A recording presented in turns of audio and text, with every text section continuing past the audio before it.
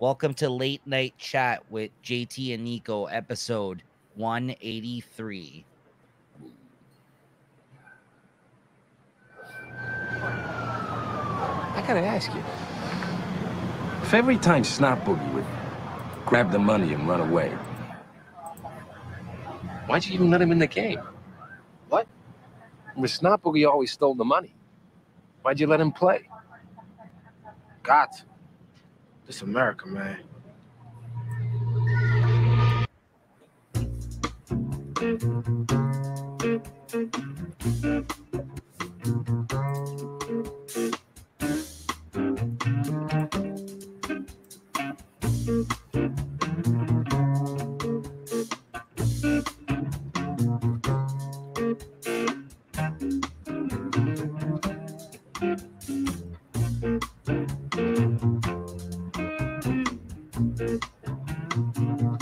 If you walk through the garden, you better watch your back. Well, I beg your pardon, walk a straight and narrow track. If you walk with Jesus, he'll save your soul. You gotta keep the devil down in the hole. He's got the fire and the fury. All right, welcome back, everybody. Niko, welcome back. Welcome here. Yeah, and if you haven't realized already, this is one of our pre-records, guys, where we're actually going to be talking about not only to celebrate the 20th anniversary of The Wire, because that happened this year, and I think that's it's been on a lot of people's minds, a lot of people that were fans of this show back in the day. And they've also been doing a podcast, I think, in part with HBO, with a lot of the creators and stuff like that, talking about the creation of this show, because it spawned a lot of fans and success for a lot of the people involved with the show. But JT, this was his summer scheduled show that we're all batting around ideas this summer of what to do for our pre-records. I threw this idea out to JT for his episode. Let's watch something maybe that, because JT's a guy that watches everything and anything under the sun, it seems like, in terms of like popular television shows, but he has never seen this show. So I was like, Jay, why don't we watch The Wire? Maybe I can twist his arm to get him to watch this. So, and listen, a little peek behind the curtain, guys. We're not even gonna lie here for you. This is getting recorded the week it comes out. So like this is fairly new by the time you're actually going to see this, because even though we're giving everybody grief about pumping out their episodes here, Jay was taking a little bit of break this summer as well, and it actually took him a little while to get around to actually watching this show, which we'll get into here in a moment. Oh. But yeah, this was a struggle for Jay at first. I know this was a slow start for you to get into this one, right, Jay? I know you've been bitching about it on the other shows, just even this past week on Late Night Chat, about how you've been trying to watch other things that you have planned, but yet you've been occupied watching this one. Oh, dude, you don't even know, man. I was gonna kill you. I don't know why I had agreed to it when they first, it was the longest start to a fucking TV series, and I'll give you that. I mean, there's long starts to TV series that I watch and TV shows that I watch, but you know what? That I think it's usually just in the first episode. This one took a whole fucking season just about to get me, kind of intrigued. Yeah, no, I hear you. Yeah. You know what I mean? Like, dude, I going back to 90s slang, like from high school, dude. It really throws you for a loop. Yeah. JT froze up a little there, but he'll be back with us in a second here. Yeah, no, I mean, I get it. I figured that's why I get your initial thoughts about the show out ahead of this conversation here that we're about to have, guys. And we're gonna be breaking this down by episode throughout season one. Kind of talk about. I don't even remember. I mean, I had to focus on that. There you go. You're back with us. Yeah. Yeah. I don't know. I didn't turn the internet off on my phone. That was the problem. Oh, no worries. But go ahead. What were you saying?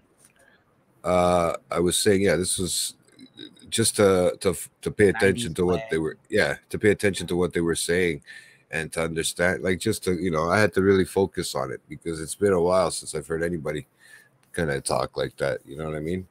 Even in you know, even the way the cops talk and stuff, just that Sure. that sort of, you know, Street talk. street talk that you get used to. You know what I mean? Sure. You're used to when you're a teenager, and then you kind of mature and get older and grow out of it. That's what throws me for a loop, right? Mhm. Because it's been Yeah, that long. I mean, admittedly, even for me, like you can tell that you can see the show's age when you watch this, and you can tell that it was like more of a low budget HBO show. I feel like at first, and you can tell that and I do agree with you. It was a bit of a slow start, but once you, I don't think it was low budget. I don't think from by far do I think it was low budget. I mean, this is back though, like in well, this is 2002. I think it took a I lot mean, more obviously, money. this is probably just after Oz and Sopranos success and stuff like that. But HBO apparently, even back then, supposedly was like, I don't want to call them cheap because they obviously do great television. HBO's done some of my favorite shows ever, Just for that recently, matter. though, but I mean, But I anything. think, I wouldn't say it's low budget, but I think it is. It is. I don't. You know, I don't think it's like what you see today. Let's say in terms of like the television shows that they put out. In terms of a lot of this, it looked like even the way it was shot and stuff like that. Like it you know what I mean? Like I don't want to say like it's. Here's the thing though. There's so many shows that this show I think paved the way for, honestly, even in the 2000s, in terms of drama, in terms of even crime shows, in terms of cop procedural type shit. Obviously, cop procedural type stuff was already happening in the 90s prior to this, and the 80s, whatever, you know what I mean? But like in this kind of tone, like I think though, like I think this was definitely, this is a game changer, this show, honestly. Like, and I was late to this show. I think I only watched it when season 3 or 4 was out, and then I had to go back. And then by the time season 5 came out on TV, I was caught up in watching that as it came out. And this is a show that struggled even with its viewership, despite it having its audience back then too, right? Like this is a show that I think became more popular as time went on. And that's why they're like, that's why, you know, they're talking about it now 20 years in the future. And I haven't been listening to the podcast, guys. So if I'm wrong by any of this information, if you've checked that stuff out, I'm sure it's great. I kind of just wanted to go in this with our thoughts and experience, or at least my experience from watching the show, and Jay's new experience watching the show. So we're kind of, you know what I mean? We're just coming from it from that perspective. This isn't kind of stuff that we've researched, but at the same time, like I know that I've heard by the 5th season short, it's only 10 episodes, I believe, if I'm not mistaken. And it was struggling. Like it basically got canceled. Like this is a show that ended up actually getting canceled, bro. Like at the end of in the season 5, and they were struggling. Like, but we've seen that happen. Like we've seen them rush endings for more recent shows too because of troubles behind the scenes. Even with the Game of Thrones show, like look how popular that show was. And same thing, that last season, they only put out a certain amount of episodes and then they had to end it. Like it's just like, you know what I mean? Things happen, right? So I think this is a show that, despite its popularity, it always was having some troubles like behind the scenes. And I'm sure if you listen to that podcast, you get like a better perspective on that. And from the, you know, horse's mouth, like I'm sure the creators on that podcast and stuff like that. What's his name? David Simon, I think is his name. I'm not sure about who does the podcast for this. No, but I'm talking about the creator of The Wire. He's David Simon, and he's done a lot of great shows since then too, as well. David Simon, but So listen, this is a big deal. So anyways, though, this is Late Night Chat episode 183, guys. So I do want to mention, if you are watching this episode, this is going to be a conversation on The Wire for a pre-record. If you're interested to hear this, we're going to be doing like a episode by episode breakdown. And but next week, if this is something you're not interested in, or you're just coming through because you want to hear the promos, basically next week, episode 184, Late Night Chat, it's the long weekend of September. We are going to be going back to our regular scheduled programming of live weekly shows with all of the co-hosts and JT. And so look forward to that. I'm first up. Time off. Yeah, no more time off. The summer's over, guys. So back to business. So that first long weekend, it's me and Jay, and then, you know, same thing after that. It'll be back into a rotation of me, Rob, Lewis, Leslie, and Julie. And you can always catch us, you know, weekly, you know, for the time being, again, until, like, you know, we say otherwise. But you know, the summer schedule thing went in. It was interesting. I think some good episodes came out of it. Some interesting stuff that we normally wouldn't talk about on late night chat. It gave some opportunity to the host to kind of get to do shows with each other. So I think it was a fun thing. Honestly, it's you know, you might see it by next summer again too, because I found it to be Worked out pretty good. successful.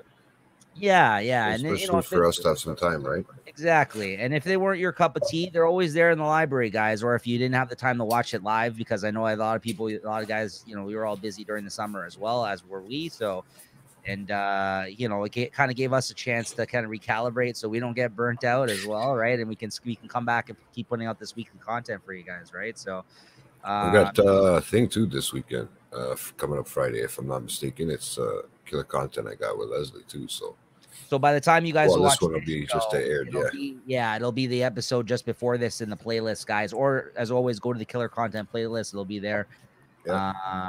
Make sure to watch those monthly shows as well. And you know, we'll see what happens. Like, I've been talking to Jay behind the scenes. Like, even though this is a special case of us talking about The Wire season 1. Me and Jay might put out nothing on like a regular basis in terms of like, this is a monthly show, this is a weekly show, but you know, we might watch some other television and talk about it in this fashion. We'll see. I mean, there's a few other shows. Watch some shit. There's a few other shows I would love to get you to watch too. I was as well, honestly, other than this one. I mean, we could always Game of Thrones.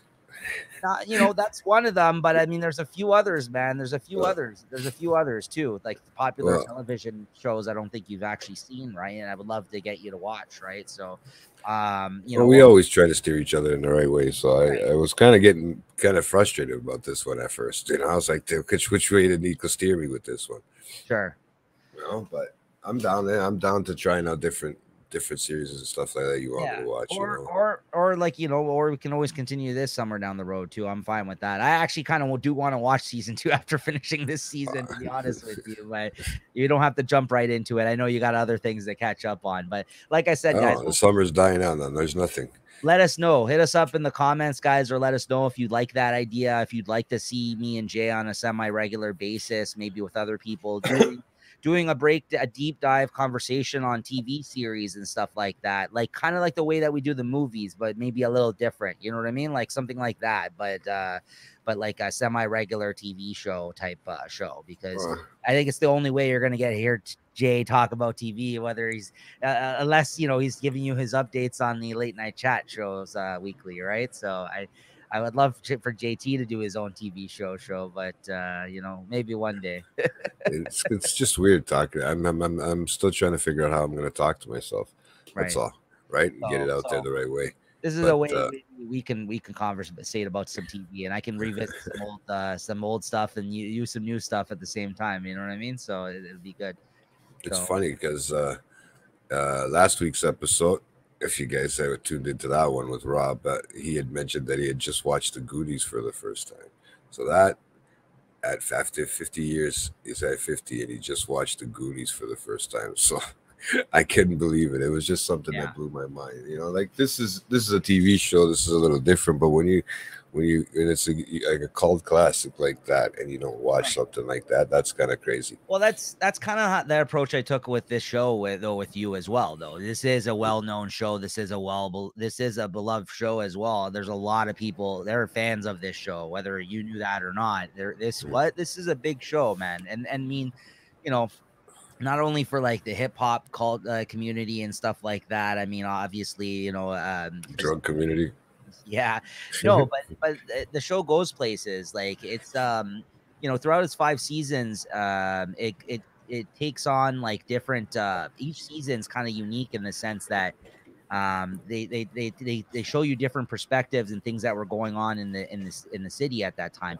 As the seasons go on, they delve deep into politics, the newspaper, how the news people work in this city, the education system. Like, there's a lot of shit that they actually go into. Is it all stemming from this show, this season, though? basically. It spirals out, honestly, because I would say the first 3 seasons is one show, and then the 4th and 5th season is like another part, honestly. And then the second season, the first time I watched it back in the day when I was younger, because I was down with all the gangster shit that was going on in the first season, I thought it was a huge departure. And at the time, I actually thought it was the weakest season. Now, since then, I've rewatched it, and I was like, this is actually one of the better seasons. It's actually a great season, the second season, but it was such a departure from the first season of the show. It feels like a whole different show. We'll get into it, but by the time you get to the last episode of the season, guys, everybody, if you already know or not, and spoilers ahead, okay? This might get you interested in watching it, but we're going to basically talk about everything. Sorry.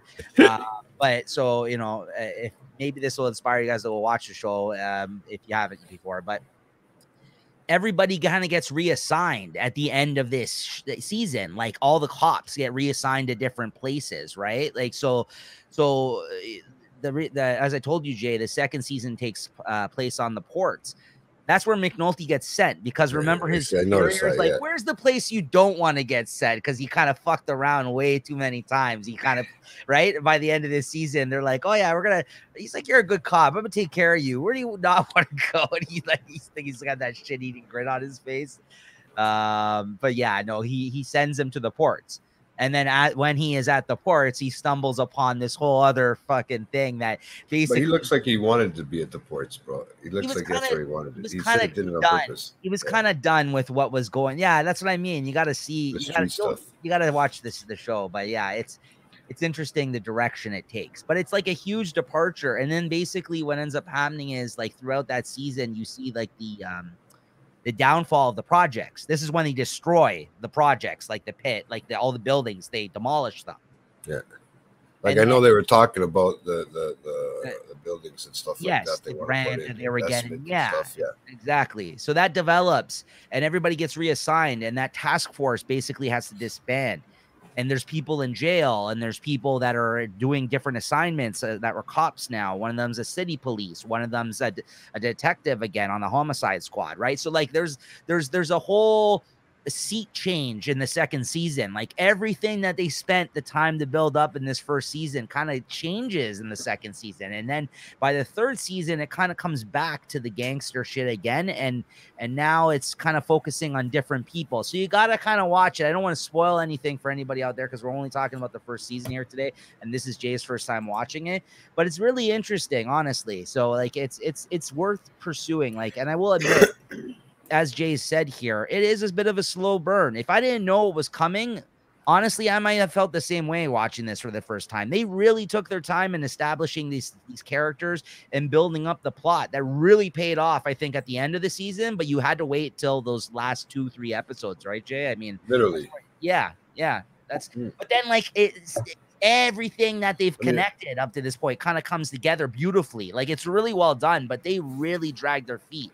Right? Like the middle of the season gave you a little bit of a spike, right? And it made you think, okay, well, where this thing, I could see it going somewhere, but where, right? And as I'm watching it, it kind of slowed down again on me. And then after near the last three episodes, like I said, it picked right up, and I was kind of thinking, fuck, if it wasn't 4 a.m. last night, I probably would have put on season 2, the start of it at least. But I didn't want to confuse myself with this one. Sure. You know what though? Like it says a lot that they actually took the time though to do that. You know what I mean? Like it really, most people would be afraid like to get canceled, and you know what I mean? Like, and like I said, this show did struggle in that sense at times of its of it being on TV. But I think it says a lot that the writers really cared to build this story up throughout the first season, give you like, because this could have, you know what I mean, for all they knew, this could have been it after that first season, and really you could just have walked away after this season and not watched anything. But there's so many things left unsaid, characters and different, you know what I mean, going to different places, and like, you know what I mean, like, so it would have left a lot of questions. But I think as a season, like altogether, I think it was pretty good, honestly. But by the end of it, it was a slow burn for sure. I mean, I could see why they had a difficult start. I mean, just in the time frame that this came out, I thought this was earlier, but in the time frame now that I look at the year, 2002, the time, there was a lot of good shows out. 1 hour, what they call sitcom drama thrillers, whatever you want to call it that time, right? Well, this is even it was going up against big guys like fucking even the Sopranos was still on at that time. That was in the height of its fucking. This is HBO when it became a bit huge, right? During this period of time. And you got to look too, this was from 2002 to 2008 and they only did 5 seasons, Jay. Like that I was wondering why. What's that? I was wondering why, because I noticed that now there's only 5 seasons, right? You had to take time in between the seasons. I'm telling you, whether it was funding for the show or just wasn't getting the audience, that it took a while. That last season took a while for it to come out, and it was kind of like arguably, I think most people now that were fans of this television show, and I could probably say the same thing, say the last season's the worst season, actually. It's either going to come down to the last season or the first season, depending how you felt about the show. Because like for you, by the time you get to the last season, if you're invested enough and you like the characters, there's a lot of big shit that does happen in the 5th season. But it's one of those seasons that it was only 10 episodes. You could tell they were trying to wrap things up. You know what I mean? Like there was a lot like they were trying to get through to wrap up this show, right, to its conclusion. So I think like for me, I would have to again rewatch it. It might be the weakest season last season, sadly, and I think like the 3rd season is probably the best season, honestly. But like, you know, I've liked every season. It's just funny how times change because like when I first saw the 2nd season, I was like, man, that season's so shit. And then like when I realized what they were trying to do, I was like, okay, it's actually not that bad. It's just at the time it was such a different show. I felt like, what the fuck is all this? Why does it matter? And it's like but that's what's great about it. In 2 seasons, they tried to do 2 different kind of stories that take place in the same city with the same characters and show you how it's all connected. They really went for the long game in terms of storytelling here, man. It's pretty crazy. I feel like they kind of had to do that because I almost feel like this first season here, I feel like they'd almost ended it like they didn't know if they were going to get a 2nd season. Right. And that may have been the case. That may have been the case. That may have been a lot of shows back then had that, you know. I mean, we still do. We still get that where we get those single season shows, and we don't know if they're coming out with at least the first 3. Like, you know, not everybody gets signed to 3 seasons right away off the bat, right? Unless you're a decent, you know, unless you got a decent, you know, background in that type of show that you're putting out, right? Yeah, you're going to get more than 1 season, but usually nowadays it's like 1 season, right? You get that, you test it out, and if it's any good, then they throw it away. If not, right? Well, that's the thing. I think that being said, like if we were to come back and talk about this again, I actually might take the time to check out some of this podcast or learn a little bit more about the production behind the scenes about this show, because I am interested, and I know that they're talking about it a lot with it being the 20th anniversary.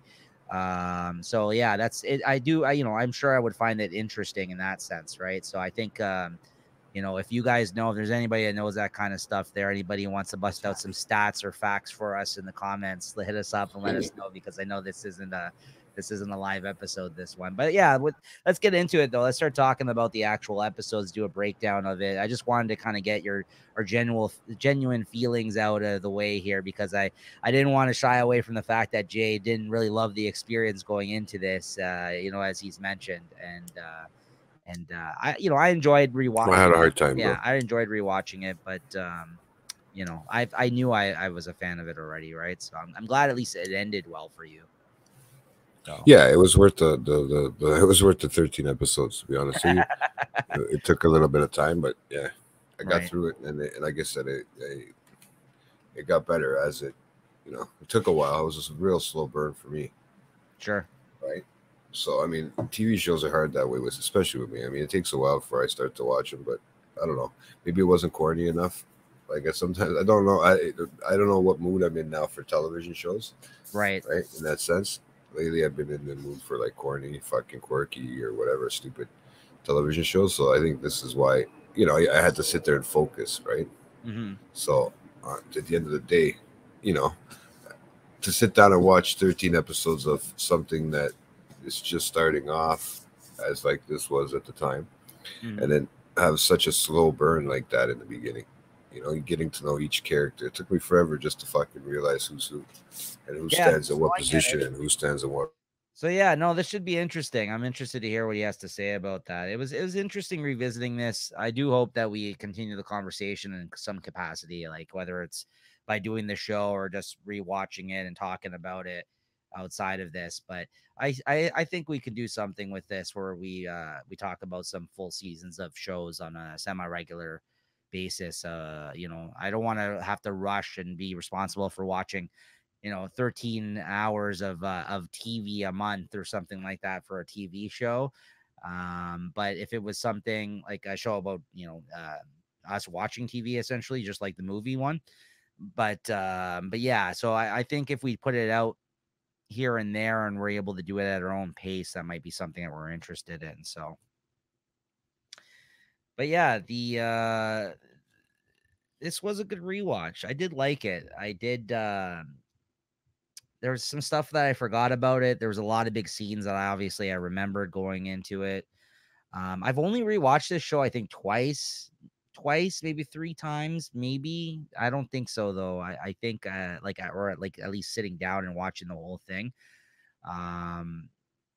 And like there's shows like Sopranos, I feel like I've seen like 6 times now, several times, right? Especially even in more recent years. So this was cool for me because I actually haven't revisited this show in probably over 10 years. So I mean, probably not too long after it ended was probably the last time that I've seen this. So it was even for me, it was an interesting rewatch. And there's a lot of big actors in this too. I mean, Idris Elba being one of the biggest ones in this, and he's not even that huge of a presence in this season. Like he is one of the main characters, I guess, in the sense, but in that sense, but he's doesn't have a lot to do, I would say, in this season. Obviously, the peak of that being season 3 for him. I think he got a lot of screen time in season 3, and even in terms of the smaller stuff when they focus on his on like the gangster type shit happening in season 2. He's certainly a big part of that, but there's just not enough of it, I would say, to consider like him still having a lot of screen time in the second season. And then, at least from what I remember, and then season 3, he's such a big character in that as Stringer Bell. Yeah, so it's really, really cool. But yeah, great cast here. Dominic West is Jimmy McNulty, Lance Reddick. There's okay. Hopefully. Yeah. So no, I was just saying, about I was just talking about the fact that the last time I probably even rewatched this show, I just realized was probably not too long after it ended, because I think I watched it with Christine. She's seen it with me the first time, which would have been over 10 years ago when we watched it. And if it's a 20-year anniversary, that means I probably watched it about a couple of years after the actual series ended with her. So this was a big deal for me too. Like some shows, like I said, like The Sopranos and things like that, I've seen like several times, I feel like now. And even in recent years, this I haven't seen in like 10 years, so at least. So it's been an interesting rewatch even for me, because I probably watched it one full time after the show was done, and that was with Christine, which would have been over like 10 years ago now. So yeah, it's really interesting in that sense, even for me to rewatch this one. So yeah, so here we go. So season 1, the first episode is called The Target. And basically the intro song that we did there is not only the intro, but it's actually the first, I guess, big quote from the opening sequence of seeing McNulty on the corner, just sitting on the corner with I guess another drug dealer who's kind of watching the cops clean up the homicide of some guy called Snot Boogie, who got killed because he stole money from the dice game, I guess, in the hood there. And he asks him basically why they always allow him, because they're aware of the fact that this guy always does some dumb shit like that and tries to steal money from the dice game. And he's like, why would you guys keep letting him play then? And the guy's sitting there like, man, they didn't have to kill him over this shit. Like, everyone knows why that guy's like that or whatever. And he's kind of like giving him the pass almost, right? He's like, could have just fucked him up. They didn't have to shoot his ass, right?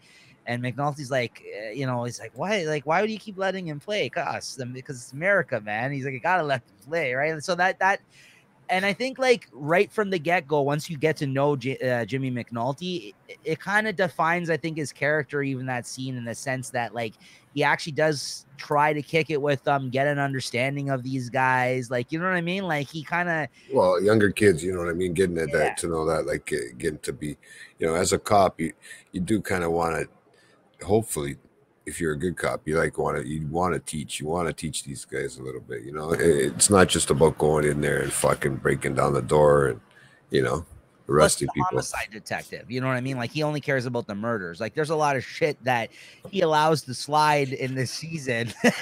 I've noticed. He's a little, you know, fast and loose with the rules as well as a cop himself, right? In terms of like manipulating the system, right? Manipulating. Yeah. And by the way, throughout this whole conversation here today, there's lots of things that I don't want to fucking tip you off to. So it's hard for me to knowing what's going to happen to a lot of these characters to talk about this shit, but I'll continue on. You know, I'll be fine in that sense, but it's interesting to see these characters arc, honestly, quite honestly, seeing from one season to, you know, a few seasons later in this show. There's a lot of crazy shit that happens. So but yeah, so that's kind of the opening scene there, right? And after that, and then you kind of add whatever you want here, Jay. I'm just gonna go through some shit that happens in each episode, right? And well, I got too intense. Like the first, like I told you, the first 1 or 2 episodes kind of lost me. I figured, you know, okay, we're taking a stroll through memory lane. Let me focus and get my 90s nostalgia back into play.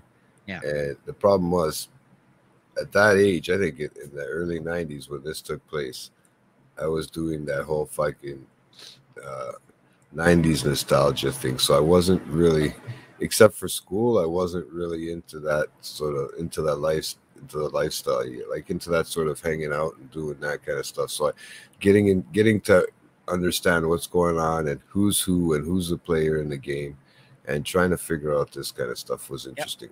I think the first episode I was more trying to get to understand who's taking orders from who.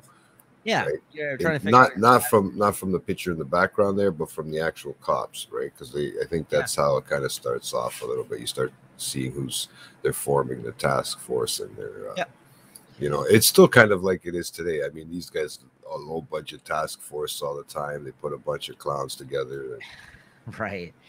Yeah, I mean, if I didn't mention it already, yeah, this basically focuses for this show on the Baltimore drug scene. I think in the early 90s, I think David Simon, who's the creator of this show, I believe was working, if I'm not mistaken. I had heard I think for the paper, like he was working in Baltimore, I think at this time. I think this is based on maybe not his experiences, but he was either reporting on, or because I think he was a newsman, or he was a writer or something, and I think he was in Baltimore at the time, and that's why David Simon, the creator, I think I've heard that about him. So I hope I'm not speaking out of school, but I believe that's what kind of inspired that he was in that era.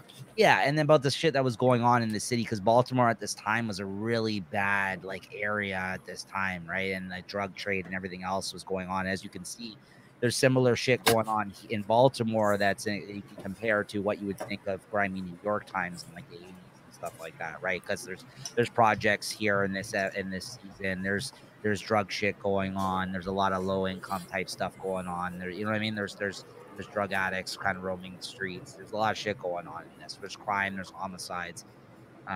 So this is obviously a dangerous place to live in, and like Jay said, they basically are putting a task force together in this season, and you see like it grow and get put together throughout the season, and they start building a case that leads to all kinds of things like dirty politics and money laundering and like and they say that a lot. Like when you start following the money, all these fucking other avenues open up, because they started off on the homicides, or at least some of their interests were in the homicides, but then they got connected to the drug shit, which got connected to where the money's coming from, or where it's going, or what it's being spent on, and it kind of spirals out from there. And by the end of it, all the cops in the last couple of episodes are like, man, what a case. Like everyone loves this case. This is like a fantastic case that turned into something completely different than what they expected when they first went into it. Like at first it seemed like this was like a nothing case, and it turned into like this thing with so many key players in it. Like it's some crazy things going on, right? Like it's pretty interesting. Well, I mean, you get introduced to everybody from Stinger to the lieutenants. You know what I mean? Like, so you're getting introduced to the big players right away off the bat, right? Which kind of like for me, I don't want to say too much, but for me, you know, I was just getting used to the characters, you know, like and where everything was going, and it kind of, you know, I didn't realize it, but and I'll have to tell you this now because I'll probably forget. But how about halfway through, it reminded me of a show that I have been watching, and I'm pretty sure you can guess what I'm going to say because there's actually somebody in this one that's the mother in the other one that I watch. So yeah, I didn't realize she's great. Okay. She shows up only in the last couple episodes, but she's a big character, I think, in the next season too, if I'm not mistaken. It's 2 or 3. Yeah, she's playing the same sort of character mother. too. She's as playing well. the drug dealer's mother. Yeah, exactly. Yeah. You know what I mean? It threw me. It I'm threw glad me you for a caught that. fucking loop. I'm glad you caught that. Yeah, I knew it was her. I knew she doesn't change much. Like her, out of all these characters, I think she's probably aged the best. To be honest with you. Yeah. Well, no, Idris Elba still looks great too. The guy who plays Stringer Bell, like he's a big. Well, I don't check him out on a regular basis, but I mean, I see her for her age. I've seen him. He's ripped. He was in Fast. I've seen him. He's ripped. I love you, bro. You're the best. I seen him. He's ripped. He's ripped. Okay. Yeah, no, she's great though. She's great. Yeah, absolutely. Yeah. Yeah. So I mean, just okay. Starting off, I mean, we don't hear from her until later on, and that's what threw me for a loop because I didn't know about her until later on, until the season kicked into gear. Right. That's what it seemed like when it started to get more into politics and money. It's when she starts showing up. Right. And now, well, it's when D'Angelo getting introduced. D'Angelo, just before he gets arrested. Yeah. No, I know how that. We'll get into how that plays out. But I don't want to start from I know I went from the beginning, from the end there, but I wanted to remember that because I wrote it down. It's all, guys. I have about 13 pages of notes because they're each episode here. So the only problem is I don't have the first 4. So you're gonna have to wing that one. But yeah, jump in. I'll just go through the.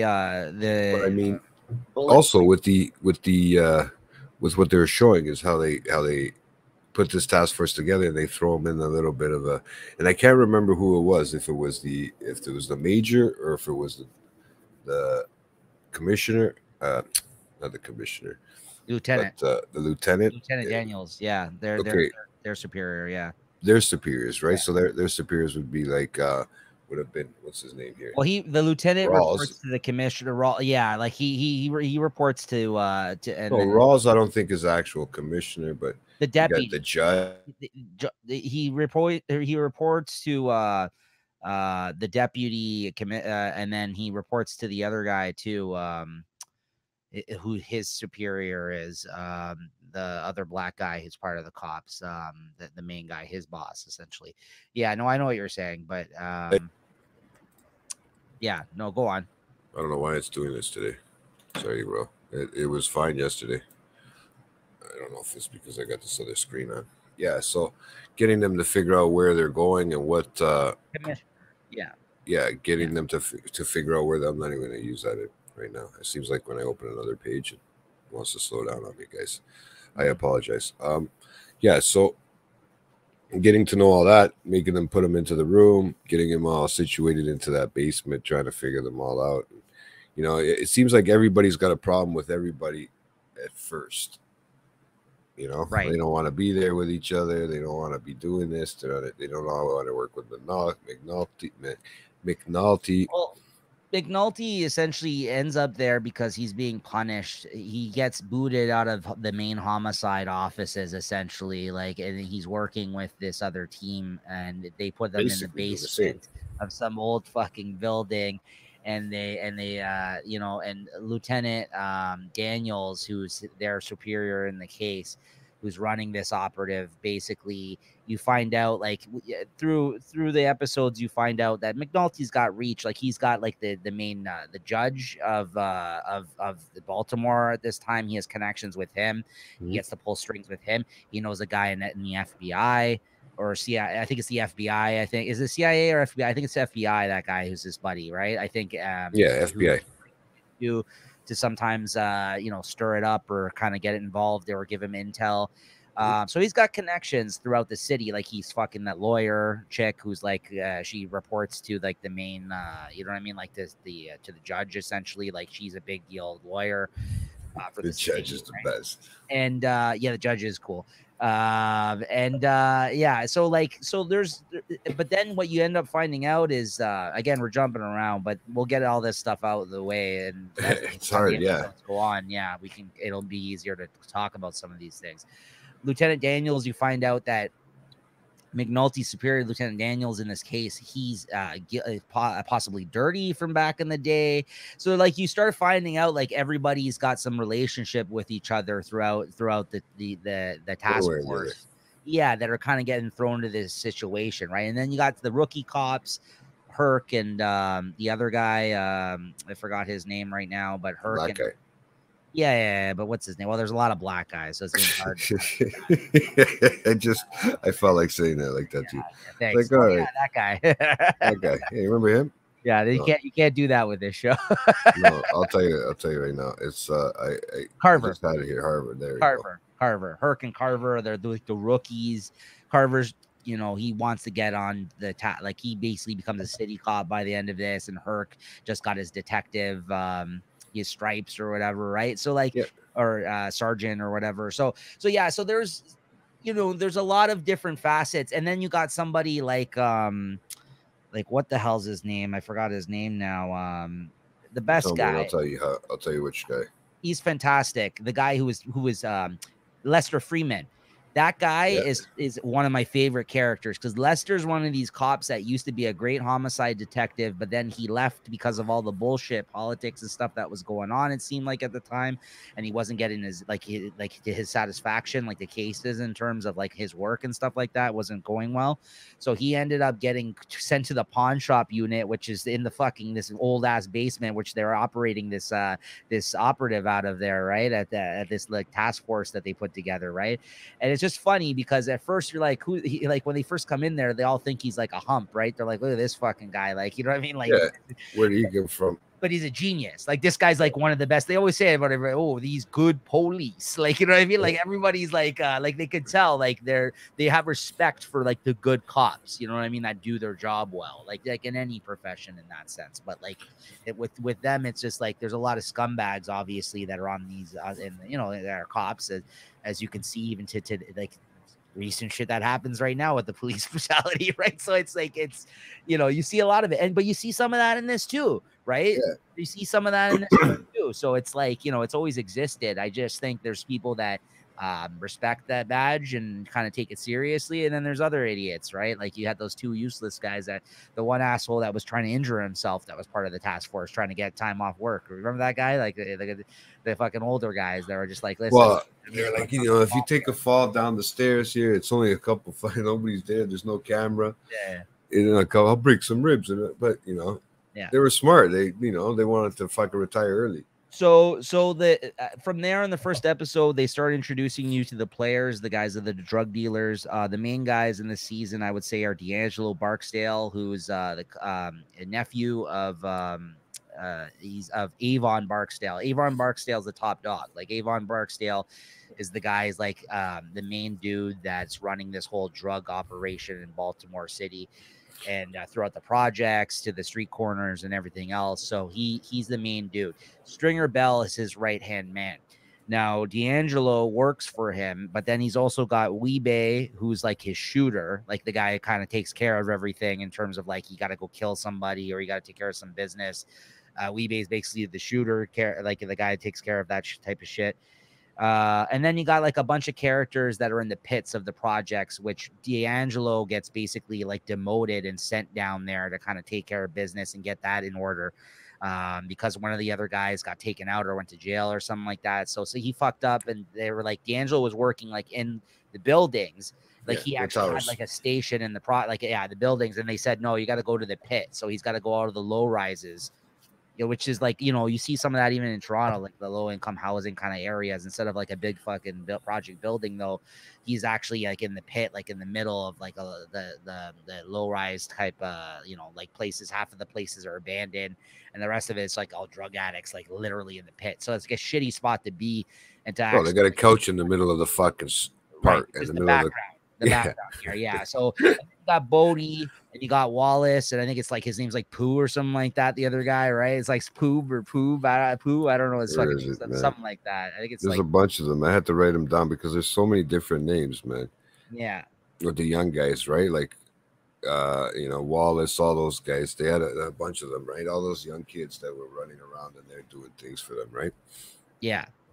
Yeah, Wallace. Yeah. Those are the main ones, Bodie and Wallace and him, right? So and then you get introduced to like the drug addict that we get to know, and his name's Bubbles, as a lot of people call him. It's fucking hilarious, bro. Yeah, and then what's interesting is, as big as a character as we mentioned, Omar becomes in this show. He's not even in the first episode. It's worth noting he's not even in this first episode at all. Omar, I made a note of that. They brace you for his appearance. Yeah, because there's a reason for him to show up when he shows up, and it's not the homosexual shit, Jay. Because there you go. You want to talk about that? he is a gay man. Which was weird and taboo even for this time, honestly, in 2002, because you're talking about one of the hardest gangsters on the show. Also, he's a black man. So that's like something that I think isn't very popularized, not only in black culture, but even like as being like a fucking badass, like drug, like killer, basically. Right. So I think that when that happened, I think people even then were a little surprised by it, or maybe they didn't dig that. But that's kind of what made the character interesting and different. You know what I mean? Right from the get-go in that sense. Like, I think it's a really taboo when it comes to gangsters in general. I don't think it's necessarily to do with the black guys or anything like that. No, it's Italians. It's everything, bro. I would think there's certain cultures, though, them included, where you don't really hear a lot about like this. You know what I mean? Like the gay, you know what I mean? Like gays or like things like that. I mean, I don't want to speak for them because I don't know. No, they got Old Town Road now, so we're good. From what I understand, though, I think especially at this time, that's what I mean. This is a show that was like, like the hip hop community really like. You don't hear about gay stuff really in hip hop really until very recently. That's what I mean. So I think it's at this time in 2002. Like you hear them talking shit about him and calling him names and everything. You know what I mean? In this season because of that, right? Like it wasn't something that like today. And that's what I mean. And going back to the 90s, AIDS is referenced in this season. Bubbles, like there's people like that. Yeah. Like Buddy has AIDS, like you know what I mean, like from Dirty Needles, right? So like that's something that was something that was still an epidemic at this time, right? And as the season goes on, like there's a lot of talk. You can see where it could happen. I mean, look at all the fucking needles being used. Yeah. I mean, regardless, this is just one project in all of the fucking America. Yeah. You know what I mean? So I mean, to be honest with you, it was just I think I had a hard time getting into it too, in the sense that even trying to think about how school, what life was, and all that kind of stuff too back then, it was still really, not spoken about. I know it was there. It had to have been there, right? But it was never spoken about, right? Well, that's what I think. I think it's more. It wasn't even probably as shocking. Well, I guess for this, it was shocking in the sense of where this show takes place and the time period that it takes place. Maybe not in 2002. No, as shocking, but you're right. Like back in I think they were easy to get away with it on television too in 2002. Right. Yeah. Right. As opposed to 90.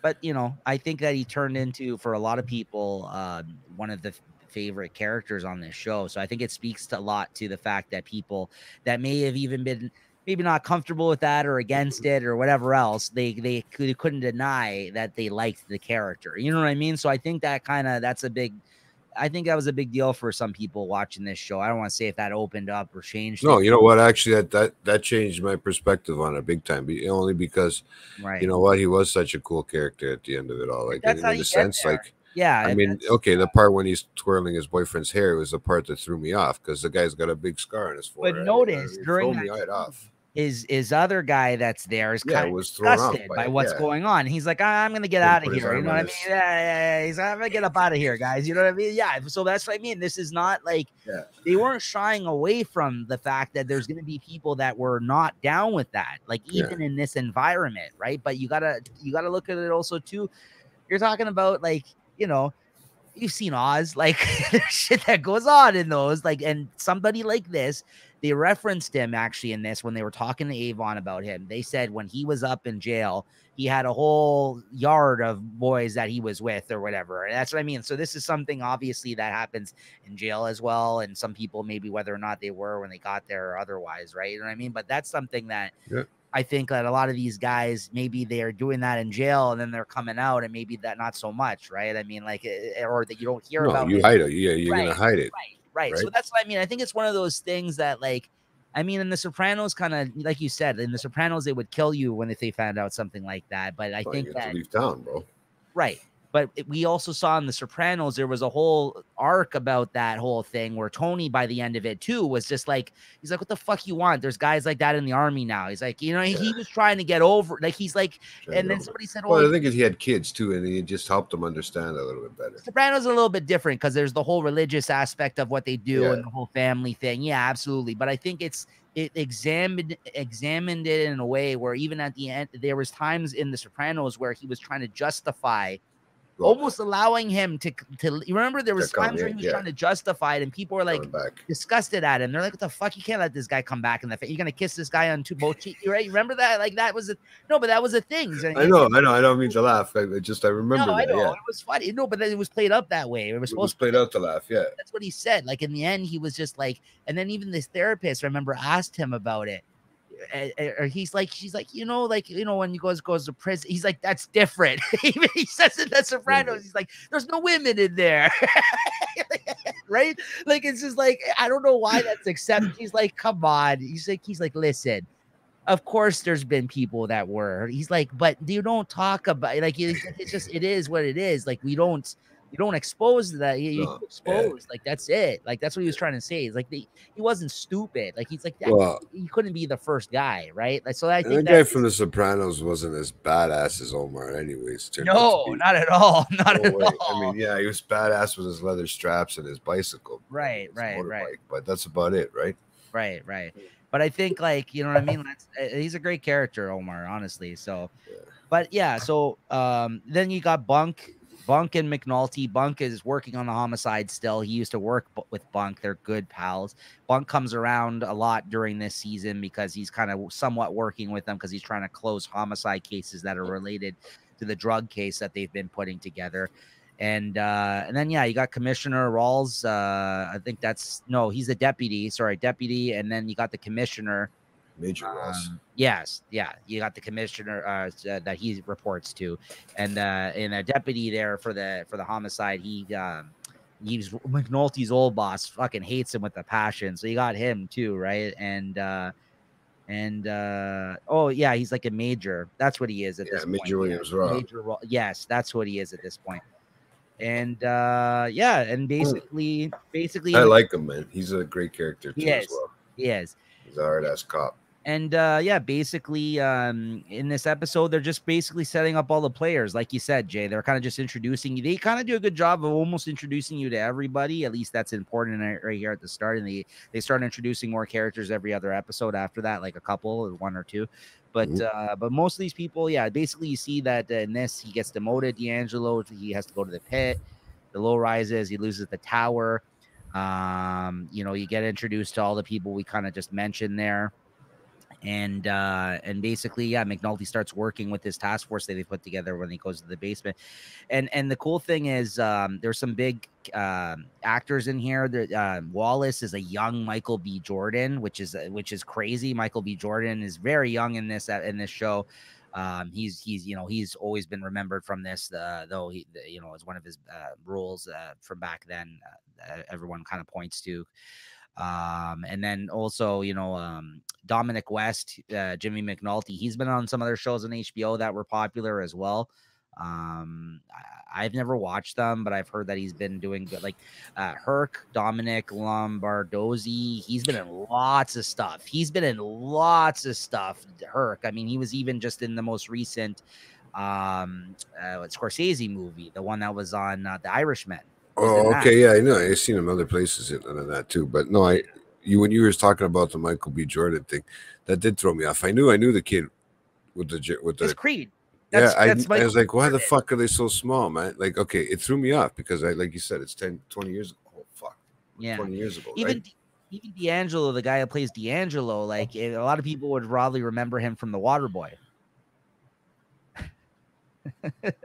I believe he was in that movie, if I'm not mistaken. That actor that plays him. Then Lawrence Omar Gillard there, Jr., whatever. If that's his name. Gillard, yeah. I believe he was from The Waterboy, if I'm not mistaken. Then he got Michael Kenneth Williams. It was Omar. He was in lots of great things after this as well. He was a Waterboy. Yeah, see? he was his buddy that was one of the football players in that, right? Yeah. So that's what I mostly knew him from back then at that point too, right? And Detective Lester Freeman, we've talked about. He was on lots of other things too. I believe he's also dead now, that actor, if I'm not mistaken. I might be wrong, but I think he died also. He was on or maybe he died on the show. That's what I'm thinking of. Remember, he was on House of Cards. The last thing I seen him on, he was on House of Cards. He was the guy that owned the barbecue place. Lester Freeman. On House of Cards. That one? I'm just trying to. I'm looking at the people. Clark here, that's Peters. But yeah, John Doman, the guy who plays Rawls, that guy's awesome. He's been in lots of things I've seen. There's a great cast in this. Even what's his name here? Their Lieutenant Cedric Daniels, Lance Reddick is the actor's name. I mean, he was on Oz before this, right? We were just talking about Oz, right? Very recently. He was on. There's a lot of people on Oz that are on this. Bodie, the guy who played Bodie, was on Oz, right? There's a lot of people from Oz that ended up on this show, right? I think Herc even was on that show, if I'm not mistaken, at one point. But those characters on there, they would die very quickly, a lot of those guys, right? So Frankie Faison, the commissioner there, he's been in stuff I've seen. So yeah, just a great cast. A lot of good people. Idris Elba, Stringer Bell, huge. Wood Harris. Idris Elba's fucking probably the biggest actor out of this show, right? Yeah, honestly. So he's huge. So yeah, great cast. What else is he? Yeah, that's like I know Idris him from, Elba? but I don't know the name. Like I'm trying to figure out what else he's doing. Like he's done lots of things. He was checking him out right now. He's the fastest. But they're big stuff, eh? Mandela. He was in one of the Star Treks. He was the villain in the most recent Star Trek reboot. He was in one of the films as a villain in one of them. Your Thor. Thor, yeah, he's in Thor. Yeah, no, I'm just looking. Suicide. Yeah, he was in the most recent Suicide Squad movie. All kinds of things. This guy's a big actor, man. Yeah. And almost everybody thinks like British, I think, on this show. Like, it's pretty crazy. Like no one, I think, everybody came over and like mastered the accent for this show at this time, which is, again, I think at this time a lot of people weren't used to all the actors playing these people that were coming from England or wherever, New Zealand, you know what I mean? Like all these places. Then you would start to see that a lot more as the years went on, like a lot more. Right? A lot of Australian actors. I noticed that. Yeah. I think everybody's coming from that way. And yeah, Idris Elba's English. Like there's like everybody. There's a lot of people that are not. There's nobody from Baltimore. I think. Well, there is. As the seasons go on, there is actual authentic like gangster type people that are on this show. But we can get into that. But yeah, so yeah, that's the first episode. Not too much. It kind of just really introduces the players, and then we go into episode 2, the detail. What do I have here? So on this episode, the main points I made were like they're kind of now starting to investigate the drug dealers and try to learn all the players there. Bubs it basically starts becoming an informant, and he puts hats on drug dealers. Yeah, that was crazy. He has a thing with Kima, one of the other detectives, one of the cops, one of the other covers, black woman cop. And also lesbian also as well. She hires him as an informant essentially because his buddy gets beat up. Like he's trying to run game and like he's trying to like give him like fake bills in the pits. Yeah. And Bodie and a bunch of them beat him down. And you learn a lot about D'Angelo's character early on, I think, in these scenes too, because like he kind of like looks at them like after he's like, what are we gonna do about this? And he kind of was like, listen, like he's like he kind of is not, he's like, do whatever you want. Like he walks away, you know what I mean? Like he sees the bill and he's kind of like, D'Angelo doesn't, you can tell early on, he doesn't have a taste for this kind of stuff anymore. Like he seems like he's kind of falling out of love of all the violence and the bullshit that goes on as associated with this. And that obviously takes precedence as the season goes on for him. Right. But D'Angelo is one of my favorite characters when I first started watching this show. I really like Seems genuine. Yes, I really liked him. Like he seemed like he actually has like I mean, listen, he's yeah, I mean he's doing shit too. Don't get me wrong, he's getting his hands dirty, but he does actually have like a moral, like you know what I mean, like moral, like conscience. Moral compass. Yeah, exactly. Yeah. Right. So I think that's, you see it right off from the get-go when he's taking care. And that's why I feel like it worked better with him, like when they said they threw him in the pit over here, because he works better with, you know, he's easy at keeping the kids round up. Well, you can tell too, like Wallace, there's a scene where he sees him playing with like a transformer or something. Like he's sitting there because these kids are just sitting around all day doing jack shit, just waiting for people like collections, and like he counts the money. Yeah, and they tip the money. Yeah. And he's sitting there playing with a toy, and he looks over and he like smiles, and he reminds him, it seems like, of like a innocence of youth, right? And like and then Bodie like sees him smiling at him, and he's the guy that's trying to like move up, like he's a bad, like hard ass like guy who wants to like move up, right, in terms of the organization, right, of the drug dealing. So he sees it and he goes over and he slaps the fucking like toy out of his hand. He's like, pay attention, this is why you're fucking up on the count and all this shit, right? Like that's what I mean. There's moments like that where you could tell like he had like a heart compared to some of these other guys, like these cold-blooded killers, right? So I mean, he just doesn't, he has a look, but he just, you know, he also had that innocent look to him too, right? Like, I mean, look, he's sitting right above your head there to the left. Right. Yeah. So I mean, it really does. He really plays that character well. I noticed that in the first little bit, you could tell that this guy is going to probably be one of the more genuine ones. Yes. I think, out of the whole series. It took me a while to figure out who Bell was, but yeah, in the beginning, right away, and he was just probably the guy with the clean name. Yeah, Stringer Bell. Yeah. So then they got their basement operation going at this point. McNulty and Bunk take D'Angelo in.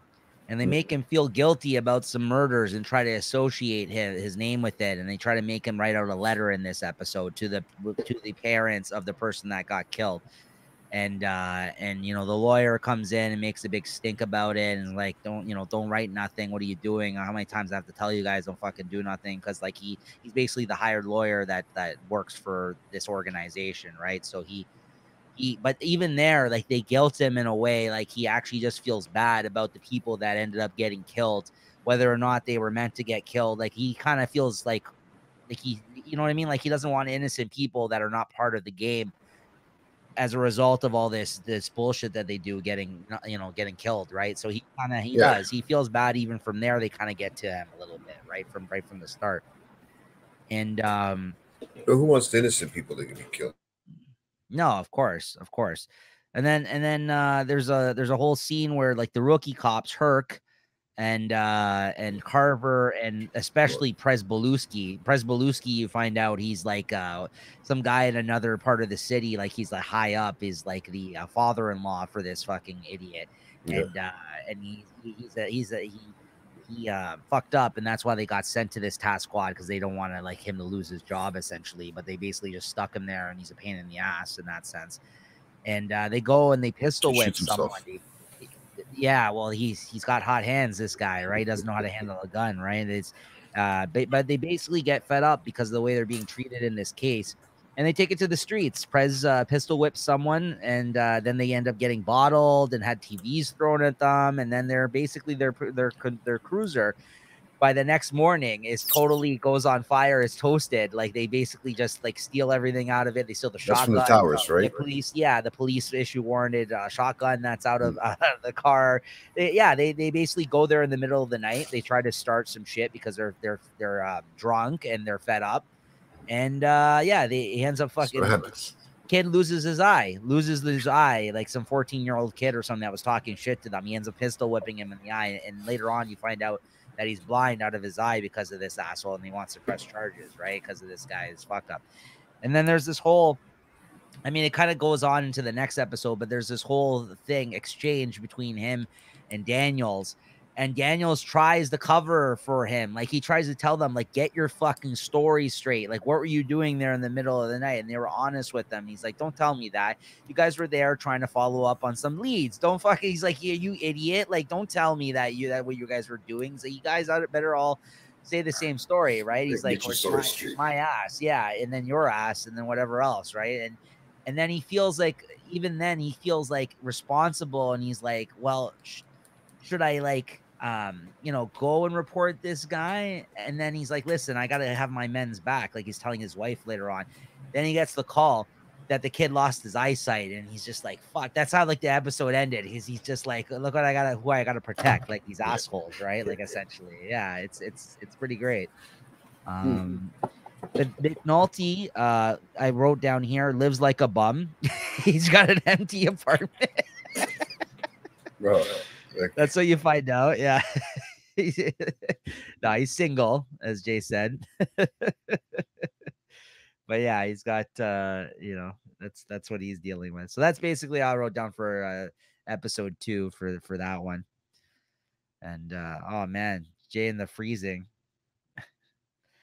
So episode 3, the episode 2 they mentioned, that was called The Detail. JT's got cheap internet. And then we got episode 3, The Buys. Okay. Things I wrote down for this one. D'Angelo, this is a great scene. This is one of my favorite scenes, actually. D'Angelo teaches the project dealers how to play chess, and he compares it to the game so they could relate. Like, he talks about, like, this is the stash house, the castle, and it can only move like this. This is the queen. She gets busy, like she's the shooter or whatever. Like, she, you know what I mean? Like, she can go any which way. Yeah. And then he talks about the king, and he's like, how about these bald-headed motherfuckers? Like, what he's like about the pawns? He's like, no, it's the pawns. He's like, pawn gets all the way to the end, and he becomes the king. And he's like, well, how about the king? And he's like, the king's always the king. Like, nothing changes, right? Like, he's like, the king's always the king. Like, pawns in this game, they get taken out quick. Like, he's trying to say, like, this is them, like, basically little like people that are like, you know what I mean, not be a part of the big picture in terms of all the guys that are just dealing the drugs, right, are essentially the pawns. That's what he was trying to say. And then there was the whole boat. He's like, yeah, well, what if it's a smart ass pawn, right? Yeah. So that's one of my favorite scenes from this season, honestly, is how he relates everything to the game to teach these kids who were playing checkers. They were playing with chess pieces, using it as a checkerboard because they didn't know how to play chess, right? Well, there's a lot of people that used to do that. I remember, man, growing up watching that. I'm thinking, oh, okay. Chess is a much more complicated game, right? I mean, I get it, but pretty simple. But I mean, really, if you just pay attention and do it, it's not that hard. But you get more strategic. Yeah. So. Then you got Avon. They identify and get the first picture of this guy because they have no idea what this guy looks like. This whole time they've been investigating, they can't get a picture or drop on Avon. Like, they don't know what he looks like. They don't know who he is. And Lester Freeman, this was his time to shine. He figures out that they mentioned he used to box, and he was a Golden Glove boxer. So he goes down to the boxing area, the boxing place where he knows, in Baltimore, he knows them. And he's able to identify him and get an old ass picture of him when he was a Golden Gloves boxer back in the day, Avon. So they finally have a picture that's like 20 fucking years old or something, but it's of Avon. And it's the first time they've actually identified him as like, this is this is what he used to look like, or this is who he is, right? So this whole time they're running around, and this guy runs such a tight operation. They've never seen this guy. These guys don't touch the drugs, right? They basically are behind the scenes, and they get everybody else to do everything for them, right? So just like Snowfall, I mean, that's the same thing with them as they go on. And certain people in Franklin, I guess, in Snowfall. And I don't know, Jay. I don't know why it's I still don't know. demanding You want to today. leave and come back again? Feel free. I can just continue on. Hold on. Yeah, give me a sec. Yeah. I'm gonna try something else. Hold on. Yeah. Yeah, and then basically the other big thing that happens in this episode is that it's the intro of Omar. I mean, this is basically he's trying to find their stash. He robs the stash, and someone ends up saying his name in the process, and that gets back to Avon, and then they find out that he's the one that robbed them, and it kind of sparks up the beef up between Avon and Omar, basically for the rest of this season, his people and Omar. Omar's kind of like a stick-up guy. He robs drug dealers, kind of like a Robin Hood type of shit. Like he gives back to people in the hood and stuff like that, and helps out certain folks. You know, gets what he needs to get by in terms of money and stuff like that. He's got a crew of people working with him. You know, he's gay. He has a guy that works with him as well that I think's like his lover essentially. And there's like another guy that like I guess is a stick-up kid for him. But these guys, they can't really live in that area, and they got to lay low after they do these jobs because they're always a target essentially as a result of going up against these drug dealers, right? So they become someone to look out for. So they can't really just walk around those areas freely after they pull these jobs, right? Because they don't even really go in with disguises or masks or anything like that. This guy's just running up in there with his shotgun, robbing the place. And unfortunately, though, they used his name, and word got back to Avon, and he finds out who he is. So he kind of puts it out on the streets that they're looking for this guy, and becomes like a thorn in Avon's side. Well, they both basically become a thorn in each other's side as time goes on. And but yeah, what's going on? I don't know, bro. Yeah, sorry guys, this happens. Unfortunately, even on a pre-recorded episode, sometimes the internet isn't being cooperative, so we'll try to move on. I just mentioned this, the intro of Omar. He basically robs Avon's stash house in this. He finds out where the stash house is after investigating Jay, and this is where they drop his name accidentally. Is the guy who's his lover or whatever? The guy is one of his guys that he robs places with, sticks people up. They say he says Omar's name, and then word gets back to Avon that it's this Omar guy, and they kind of put the word out that they're looking for him after this. They become a thorn in each other's side, essentially, right? But I was also thinking, was one like one side and one's the other side, like one's the east side's part of Baltimore, one's the west side. I was trying to figure that out, right? Because I think they're not close to each other, right? Like, because he knows Proposition Joe, which is a character that you get to meet from the West Side later on in the season, right? Mm-hmm. So I think Omar might be from there, but it's one of those things where like he doesn't really know of him, and then when he comes around, then and he learns of his name, and they get word, and they kind of put word out there of who they're looking for. That's kind of when he gets to know him a little bit better, but he doesn't really know Omar Avon at this point. So he is probably from the West Side. I think you're right about that, because he does know the West Side people. He knows Proposition Joe is from the West Side. That's where Method Man comes into play too. Method Man, I believe, when he comes into the next season, if it's 2 or 3, he pops up. He's also, I think, from the West Side, and then they start moving their operation into the East. So there's there's a little bit of crossover between that, and it's one of those things where in the city, even though it's like not too far away, it's 2 different worlds, right? Because just different but ghettos. Yeah, and in terms of your crew, and in terms of like the area you can hold down and actually sell drugs on, exactly. So it becomes like that. There is a lot of shit like this, like because it's from the same era, just different. I think because it's the California thing in Snowfall, but there's a lot of similar type of stuff that goes on in terms of the drug trade in both, right? Just like Franklin's boy that I forgot his name, but the short dude. He had the afro at first, and Little Easy there. Yeah, so or Ice Cube. He lives essentially in a low rises. You know what I mean? Like he's the guy that's from that area in California. Snowfall, right? Exactly, Compton or whatever, right? So that's what I mean. There's a lot of a lot of the shows I think owe a lot to this show because of that, the fact that this was one of the first ones to do it like this, right? Honestly, so. It was. I noticed that too. I mean, there's a lot of little things that I picked up from this one that I reckon. Oh shit, that was from that reminds me of this. That reminds me of this.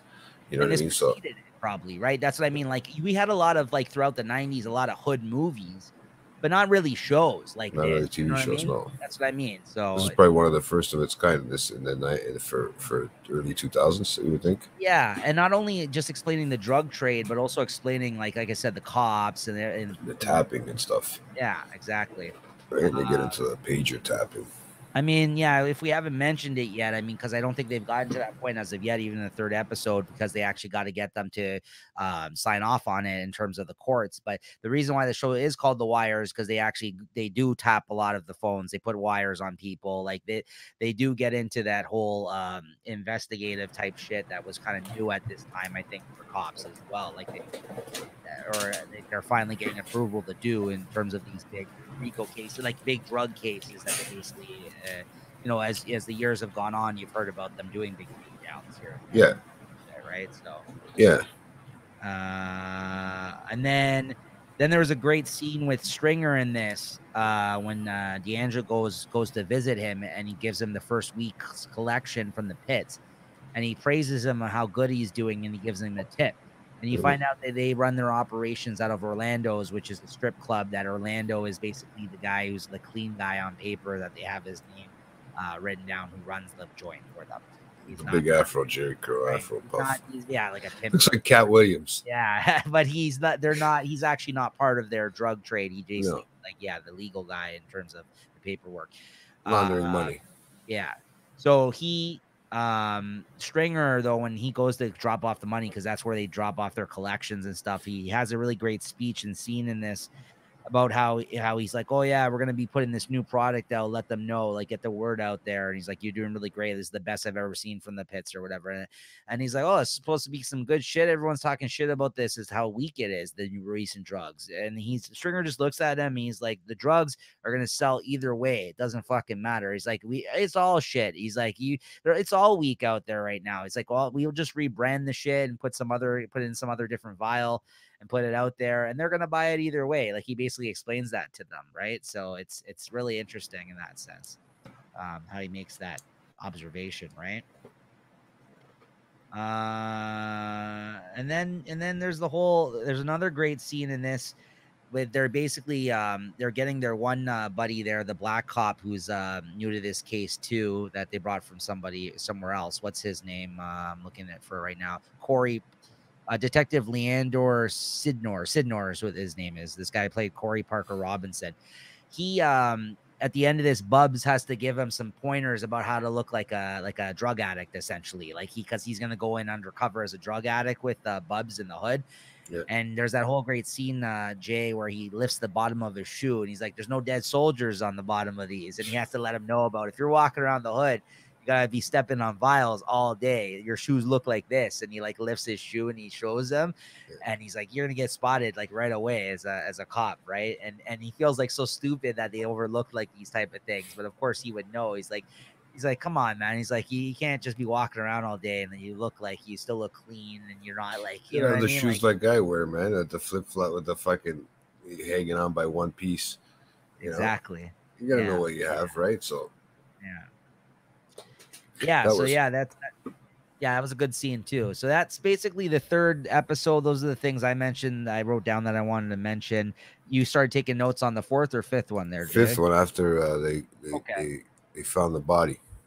So yeah, basically at this point they're establishing they've got an idea who Avon is. Dude, they're trying to get the best part. I think it was in that episode too. It was either 3 or 4 that it came out. It came in where they're trying to get the desk in the door. Yes, at the start, they call open. Yeah. And the guy's like, man, Herc's like, I'm trying to get this desk in there. And there's like 3 other cops trying to help him. They're like, they're all trying to push it out. And this guy's fucking pushing against them. Yeah, that was a funny intro. And they get so pissed. Like the fucking lieutenant's just like, yeah, he's like, get back to fucking work. Holy fuck. He's so mad. Yeah, like everyone's just like, fuck this. So they just walk off all pissed off.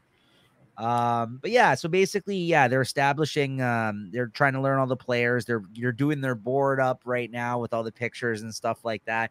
Yeah. If not at this point, I think it's going to be the next episode. Like eventually, Lester Freeman is revealed to be like some super cop that they weren't utilizing, and Presbeluski, because of the shit that he got into because of the his pistol whipping the guy and all that other shit, they basically start keeping him in-house, and he actually falls into the work and loves it and is actually really fucking good at putting shit together. Codes like he together finds, and stuff. yeah, He figures out. like, I like puzzles. Like he finds his passion by putting all this information together, and he actually helps out the case big time with a few big developments. Yeah, like he figures out the thing with how they're phoning each other on the pagers, on the burners, like the code, codes and they're using.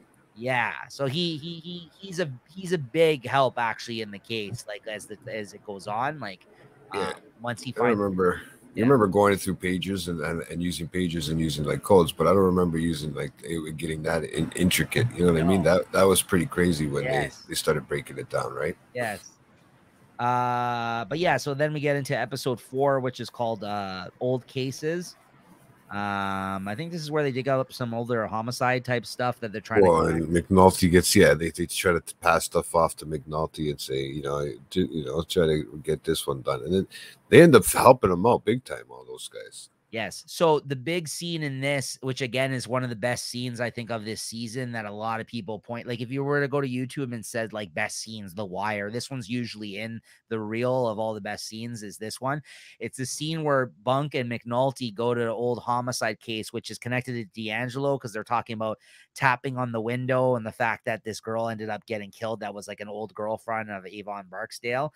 And the whole time that they're check him and Bunker basically checking out the place, they're saying fuck the whole time. They're like fuck. They're like fuck. They're like finding all these like clues, and by the end of it, they uncover everything. They uncover the shell casing outside just based off the trajectory, and you actually see them do like old school police work where they're like, well, if the guy's here and I'm here and the bullet went there, and they fish like a shell case, a bullet out of like the fridge. You know what I mean? Like that was it's so good. They did it like it was nothing. Yeah, but the whole time they're just like shit, fuck. They're just like no, like fuck.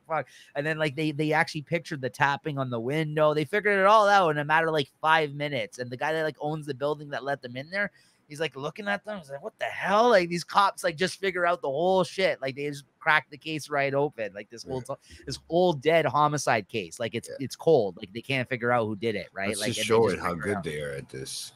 So good. Yeah. And that's Bunks and McNulty, right?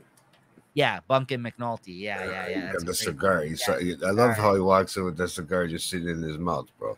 Yeah, just walk into a crime scene with the cigar chilling right there. You know? Yeah. No, he's great. And then, in this episode, they really focus on this whole D'Angelo story about him supposedly killing somebody. And this is the one where Presbeluski figures out the pagers method, like basically how they're calling each other on the pagers, basically. He figures it out. Like it's, if you look at, he like scans the phone, he like photocopies it and flips it and is able to basically show that the way that they're doing the numbers is they're crisscrossing them. So if you wanted to do a 3, do a 1. And then if you want to do like a 3, if you want to do a 9, it's a 1. And if it's a 3, it's like a 7 or something like that. You basically got to jump the middle number and you do the opposite number basically when they're dialing to each other, right? You think that's how it worked? Yeah. It was doing that at every other number, like it would, 07 and at the end, and to tell you which phone it's coming from or whatever. All right. And we just cut out a bit there for everybody that noticed. We're hoping. Apologies so far for some of the lag that we've been experiencing on Jay's side, but hopefully we should be better off now. He restarted his. I'm hoping. Yeah. So fingers crossed, guys. Yeah, apologize.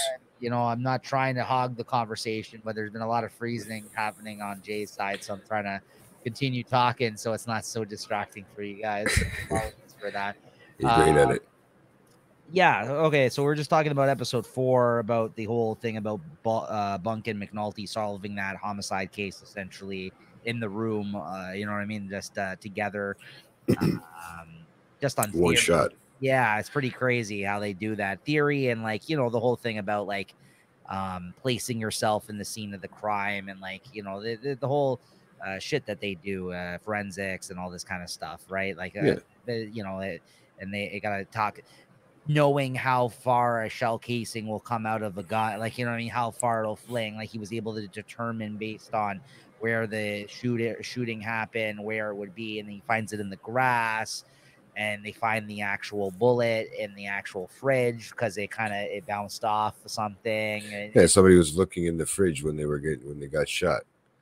Yeah, and they did that. Crazy. They took all the crime scene photos and they kind of spread it all out over the room. And they're like, okay, if the body's here, I'll put the photo here. And if this was here, and like the way they case the whole thing, like it's an awesome scene. Like, it kind of shows you like old school police work. And like at this point in time, they would probably have an even more advanced way about going about those things. But the kind of way that they did it in this, it was very impressive to see, right? Like, honestly, it was a great scene. And it kind of no 3D scanning rooms anymore. You had to use it off of old brain power.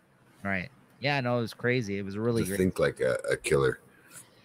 Also, in this episode, you do get to see the first time kind of like a gay scene between Omar after they rob yet another stash house because they started switching the location up and stuff like that. He robs another stash point from Avon's people.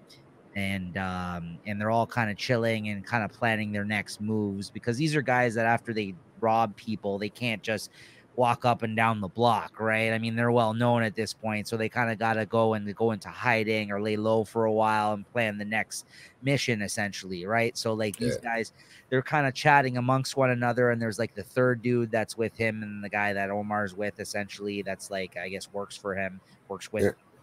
And they're sitting on the stairs, and he's playing with his hair, like Jay said. There's a scene where he's like playing with his hair, and afterwards, like his buddy, like he kind of looks disgusted at what's going down. He's like, yeah, I'm gonna get up out of here now, and we'll talk soon, and blah blah blah. And he's like, and then he says to him, he looks at him with like he's like, keep it close, like, and then the guy like turns his head, like he starts walking down the alleyway, and he keeps like turning around. He gives him like a weird crook eye of some sort. And but Omar too, the way he kind of comes on to him, he like kind of grabs him, and he's like, like he puts his arm on his shoulder. Yeah, like, yeah, okay, man, that's cool. We're cool. Yeah. Yeah. Keep it close. Keep it close. Yeah. Okay. As he's moving back. Yeah. Yeah, that was good, man. Yeah. Moving further back. So the first introduction to kind of like Omar's boyfriend there. Yeah, that was the first one. And this is again, other than that case that they broke open, the homicide case that they're going to try to link to D'Angelo, because D'Angelo, at least the rumor that's going around, is the guy that was responsible for killing that person, because it was and what he went to jail for, essentially, like he had come out of jail for, is that murder, because or suspicion, I guess, of that murder, that's the word that was going around, is he's the one that killed Avon's old girlfriend, who said she was going to snitch to the cops, essentially, about what was going on with him, right? So they had to kill him. Later on, of course, you find out that it actually wasn't D'Angelo at all. D'Angelo was also conned into being in the wrong place at the wrong time so they could set up that kill, and it was actually Weebay, you find out, that was the shooter in that situation, which you find out later on, and then we'll get to that. But at that point, D'Angelo basically wants to turn his back on the whole organization, because he's like, fuck these guys, they're not looking out for me, my well-being at all. Like, he just kind of is done with them at that point. But you find out that he's been taking the credit for this murder because it kind of helps with his rep, I guess, around the projects and shit like that, that people think that it was D'Angelo that did this thing, right? So, so basically, and then there's another they find out the pager method, Presbeluski, and then I thought that was more in episode 6. They were trying to really find out. They really found out the method. They were working on putting it all together and how they were in that one and tapping the actual phones, right? The actual pay phones. Yeah. No, I have it. You know what's so funny though is that you could tell which phones and who's supplying the company, because those are in the ghetto. They still had brand new Verizon fucking phones. I was having a hard time, putting that all together instead of having all beat up phones like I'm used to seeing growing up.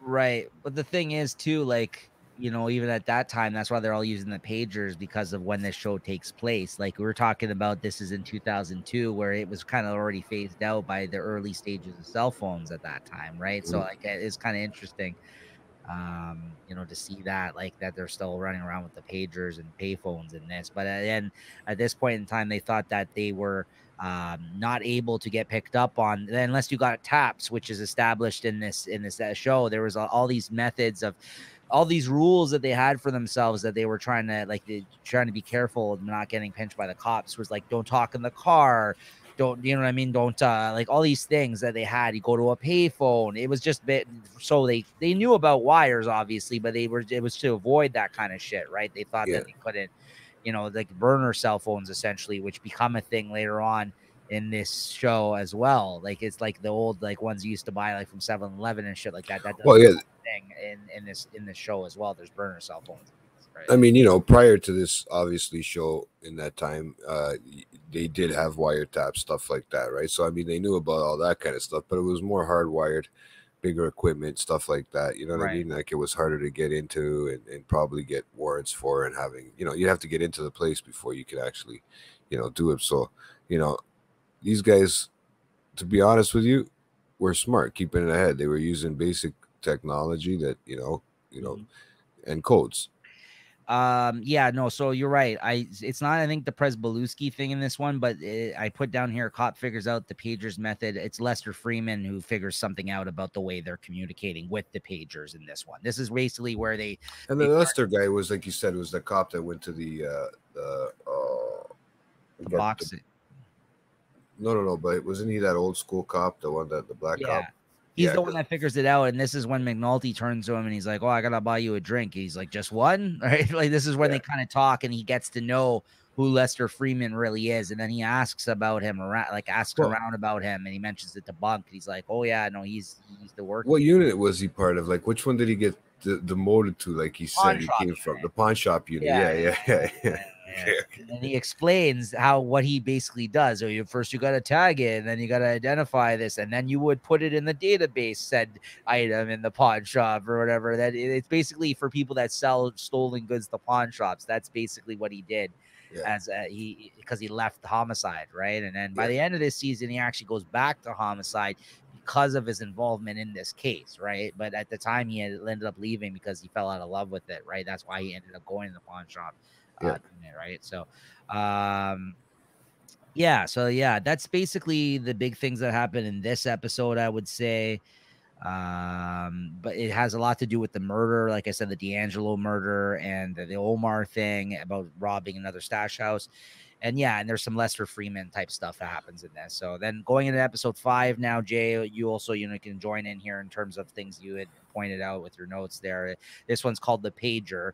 And this is where I think they really kind of figure things out in terms of, I think, the way the communication's going. I think later on, Prez figures out the phone trick I have written down here for episode 5. Yeah, right? They're starting to figure out the pagers and how they're using the codes, right? Yeah. So first in episode 4 with Lester, they figure out how they're communicating with the pagers, like what basically that they're doing it.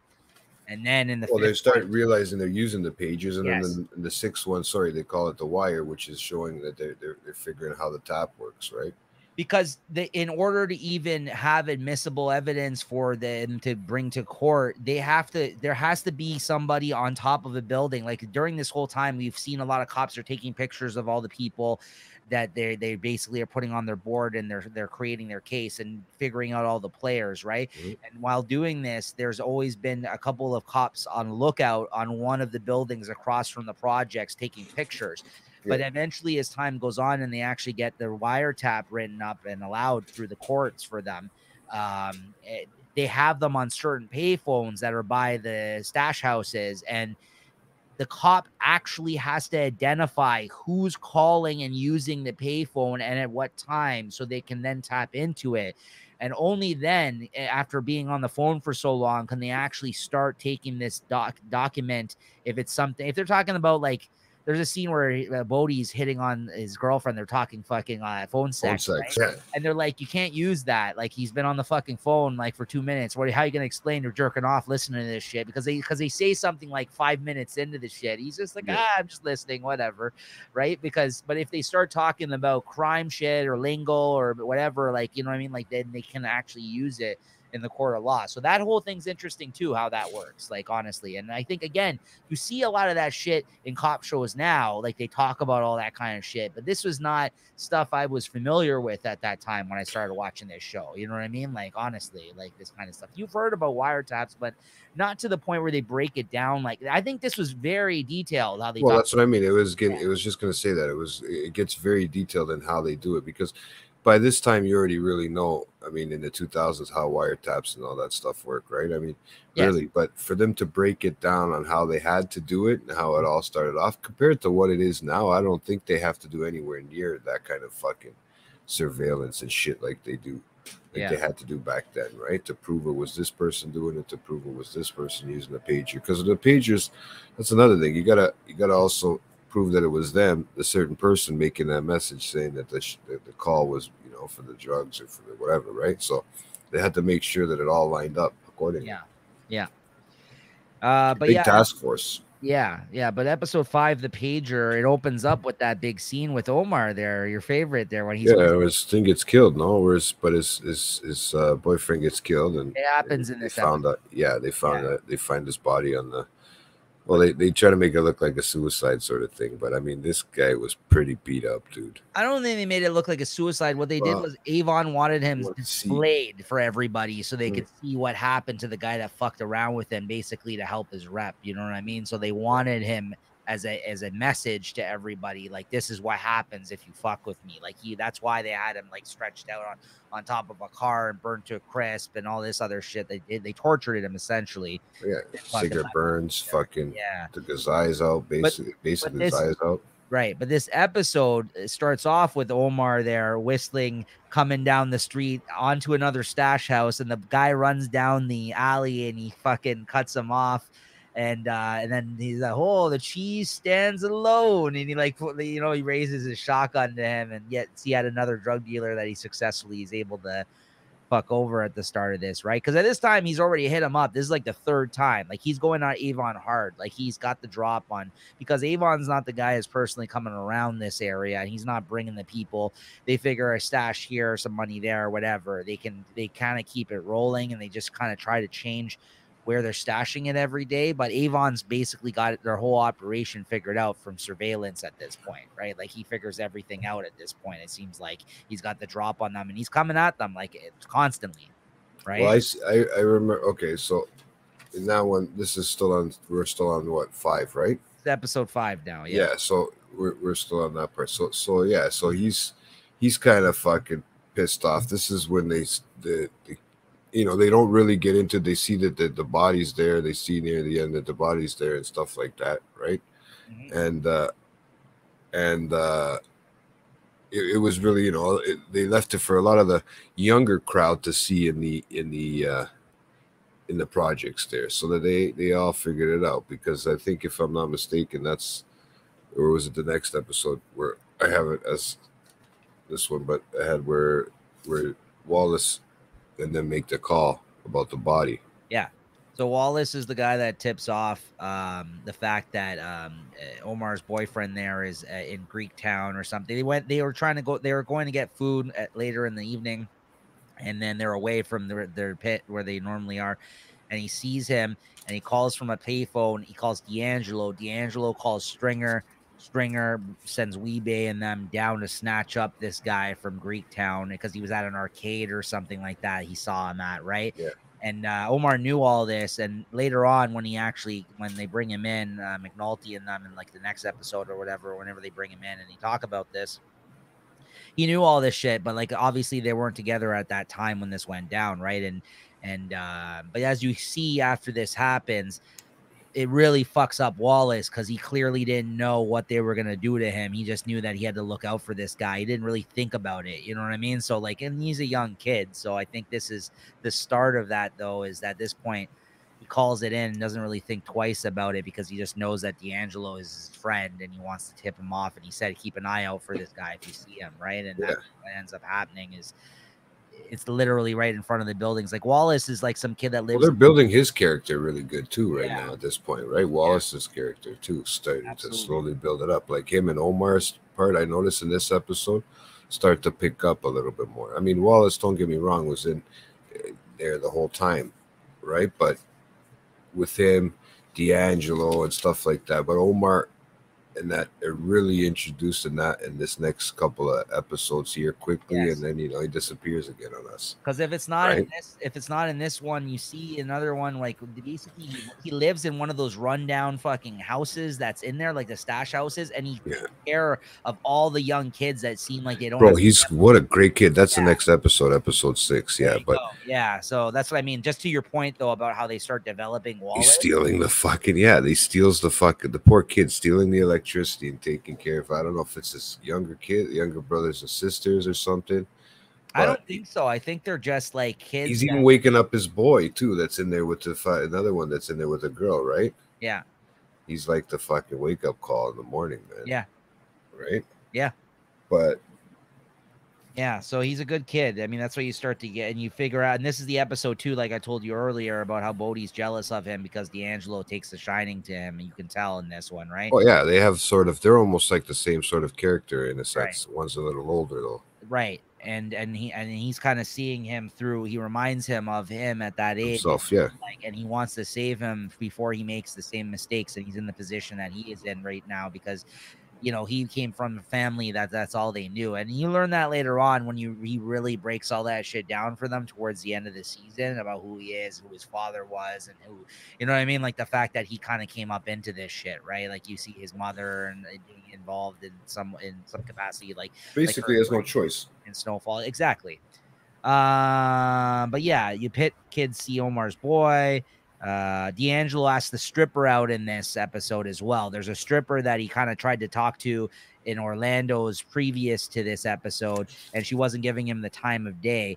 But in this, he again takes a liking to her because she was honest. Like there's a guy that accuses her of stealing his money, and she just gives him the money and like basically lets them leave. And he's like, "Did you steal that man's money?" She's like, "No, I just didn't want to deal with him anymore." Like that was like, you know what I mean? Like she gave him the money, and just because he accused her of stealing it and everything else. And and he makes enough. She's making enough there anyways, man. Right. So instead of the headache, and she doesn't do any of the other shit. She just kind of works for tips and drinks and all this kind of shit, right? So he kind of likes her, and he ends up asking her out, and in this episode, and I think this is when he actually finally she agrees to, because at first.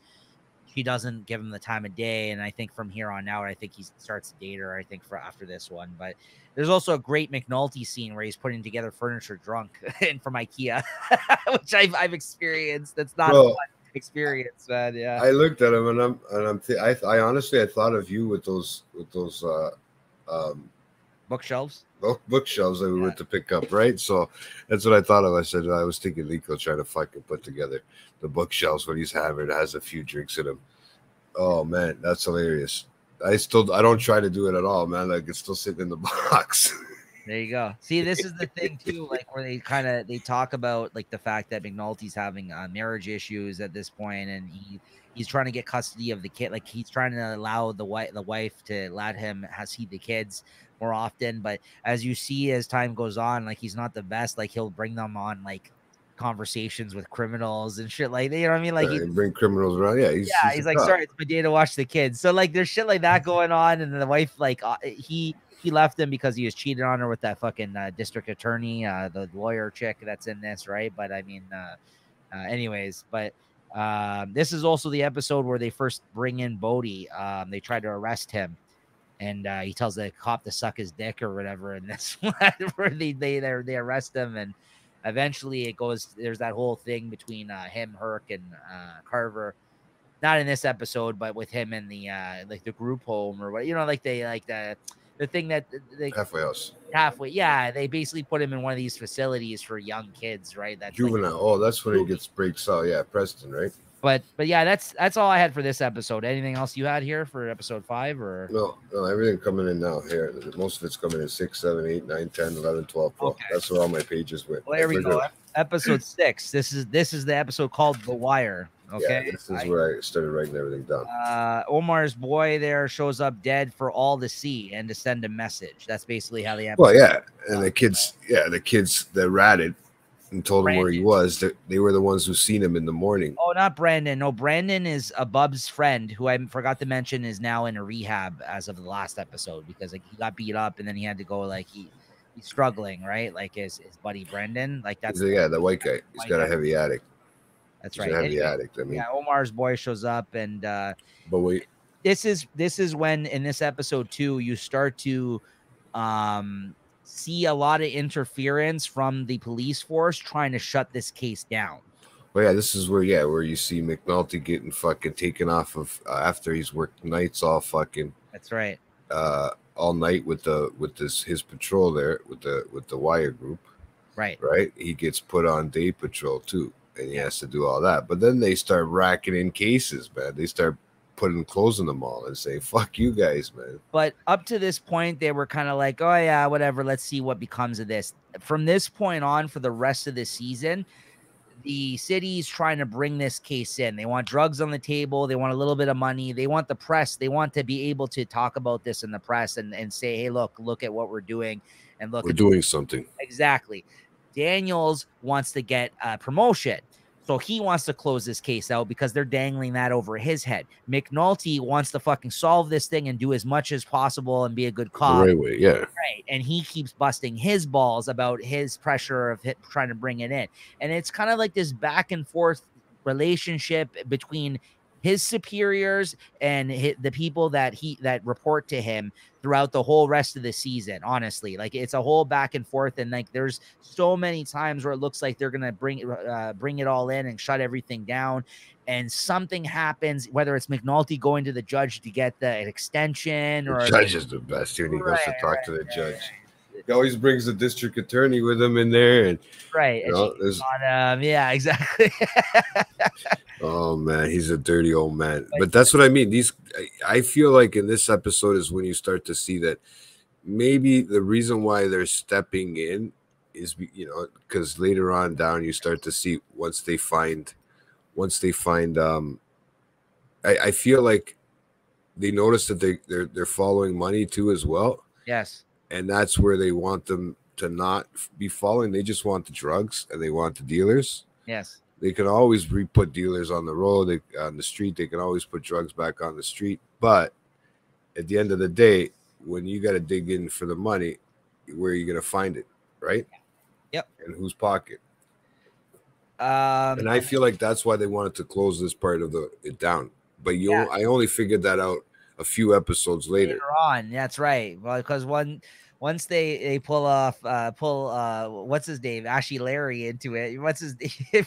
Buddy from the Chappelle Show. Ashy Larry. Well, that's who he played on the Chappelle Show, right? Bro, you're killing me. I didn't even think of that. That's him.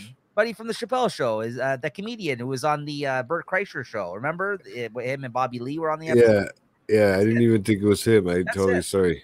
I can't remember the comedian's name, everybody. I'm sorry. I'm gonna have to look him up. Hold on. I look him because I'm afraid to open another window in this fucking thing. It's been working so good. Right now. Hold on. But I mean, Donnell Rawlings. Donnell Rawlings is Rawlings. Yeah, he's a dirty political guy. He's like the driver for a politician or something. In this, he gets pulled over with money later in the season. We'll get to that though. But yeah, that's who I was referring to. He basically connects a whole bunch of people, right? And anyways, you see when this one here too, when the crackheads are fucking all ripping off the lumber trucks and all the shit from the thing, Bubs, and dude, they were doing some heavy duty stuff in this one. That was kind of neat, man. When you thought about it, like, I remember doing that stuff with like pop trucks and stuff back in the day, but and delivery donut drivers, they would deliver to the coffee shops, right? Yeah. Well, that's what it says here. It says crackheads. I wrote here, crackheads ripping off lumber truck. Bub's back in action with friend Brendan. That's what I wrote down in my notes here. Another a big thing that happens in this episode, though, is Avon Barksdale visits the pits. Like, this is a big deal. He visits the pits. He goes and congratulates and puts money in their hand because of the fact that they got Omar's boy and that they pointed him out to Avon. So he owed them like 10,000 or something. Like, I forgot how much, like 5,000 each, I think he gave him. And then he gave to Wallace. Gave to D'Angelo and gave to Wallace essentially for calling it in, getting that done. And this is, you know, when Wallace starts to get a little squirrely because he realizes like how big of a thing that he basically did after seeing the body that morning. And yeah, he fucking seen the eye hanging out and fucking he couldn't stomach it. They all come down to the pits, right? So that's a big deal that he came down and gave him money and put money in his hand, right? So that was a good look for him in terms of that, right? But then kind of changes the direction of his character. Michael B. Jordan, says, feels guilty for the death. Yeah, Wallace. It kind of changes it. Yeah, from here on out, he's not the same after this. It basically happens to him, right? I'd like to see what happens in the next few seasons, but considering what happened here, Yeah, and what goes on during that scene is the fucking cop was on top of the building that was supposed to be taking pictures, goes to take a piss when Avon visits the pits and misses the whole thing. He's off fucking taking a piss, having a drink on the top of the roof, and then right when Avon gets back in the car and drives off, the buddy like dangles his he's like dangling his dick. And he's like, what? Avon had they had horseshoes up their ass, bro. That day. Yes, and then they go back into the car and they drive off. Right? It was just like, I was watching that scene and I forgot that happened. I was like, get out of here, man, because that was like the scene that they were. That was what they were waiting for, was to get a photo of them, right? Yeah, a recent one. So yeah, that was crazy, man. But think about it too. At the end of the day, when they do something like that, you know, how many times that must have happened when they were doing, of course. You blink, you go around to take a piss, and all of a sudden that's when everything happens and you don't see it, you know? Yeah. You know, and it's just stupid luck, but it is. Right? I got this is also when bring Omar. Yeah, exactly. That was my last note on this one. Was that this is when McNulty brings Omar to see his boyfriend there dead. And this is when he says that he's it's my night with the kids. Like when he meets up with him in the car essentially, so he can tell him because they're the ones that informed him that the fact that he got killed. And this is when they start kind of talking to him, and eventually that leads into the next episode where he starts working with them essentially, right? Because he wants to get back at them. They're using that to their advantage, right? But yeah, they take McNulty flips out on the boss, right? Yeah, because of the murders. Because they had the murder on the wiretap. That's right. Right. They're always one step behind. They weren't in time. This is also where, again, there's a little bit of clues going on at this point, but we haven't confirmed it at this point, is that there's a rat in their office.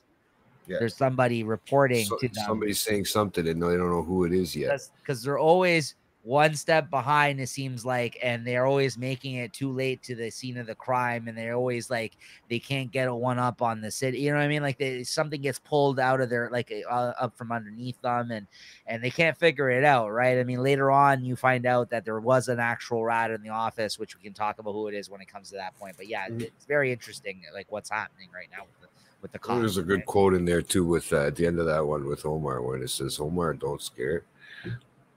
Yeah. Right. That was at the end when he walked out, right? Because he was in the jail. He was in the house. Like, he didn't care that he was with the cops there, you know, that they knew he was with the cops if they knew. You know what I mean? He just didn't give a fuck at that point. His heart was broken, man. He was ready. But that's what's funny, though, because when you go in there, if you pay attention when he actually goes into their operation, they bring him right into the belly of the bit. Like, they really should have rethought that whole thing out. But I guess in terms of like, you know, it's not like they had space to do it, and it's not like they really had time to think this whole shit out. But they bring him right into, and he starts surveying what's on the boards. I don't know if you saw like that. Yeah, he's checking everybody out, looking around, and he's getting a lay of the land, and it seems like the wheels are already starting to turn about how can I get back at these guys. So like, even though he's kind of a rat, like it's more for his advantage. Like it's more because he's going to be out there after. He's using the cops. The cops are using him he's using the cops. You know what I mean? Like it's like they're kind of both helping each other out in that sense. Like You he's scratch my back, I'll scratch yours. yes, But exactly. I think this is still like from what I'm getting at this point is for Omar's benefit at the end when everybody gets fucking taken down. If that's what happens, That's what he wanted. That's what he wanted, wants, right? yeah, he wants it for himself. But you know, you don't know that right away. You think that right now, but then he disappears for a while. It's right, yeah. Right, it throws me off, and I'm going, no, man, he's not gone already. What the fuck? You finally introduced him to me. Yeah. Thank you. After 6 episodes, almost in. Right. Right.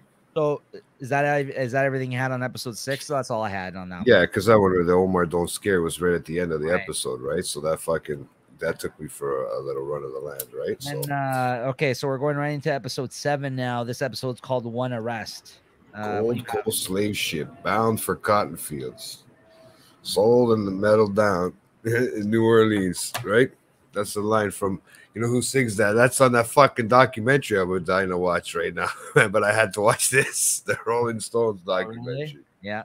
Oh, that's Brown right. Sugar, right? The song Presbeluski says that when talking. That's right. Yes. That quote, I wrote that down because when he says it, I'm going, that's the fucking Rolling Stones line. And then he says it. Well, this is where he talks at the start of the episode where he talks about this is how they figure out how to flip. It's called the rest. Run arrest. They can flip the pager from the messages, though. This is where he's explaining it and deciphering what they're saying on the wiretap. Like they all speak street lingo at this point, or not all of them, some of them. One of them's turning to them. He's like, how the fuck do you know what this guy's saying? And they're like, they're sitting there like, yeah, this is what he said. This is what he said. And like Carver or Herc, one of them can't understand what the hell they're saying, right?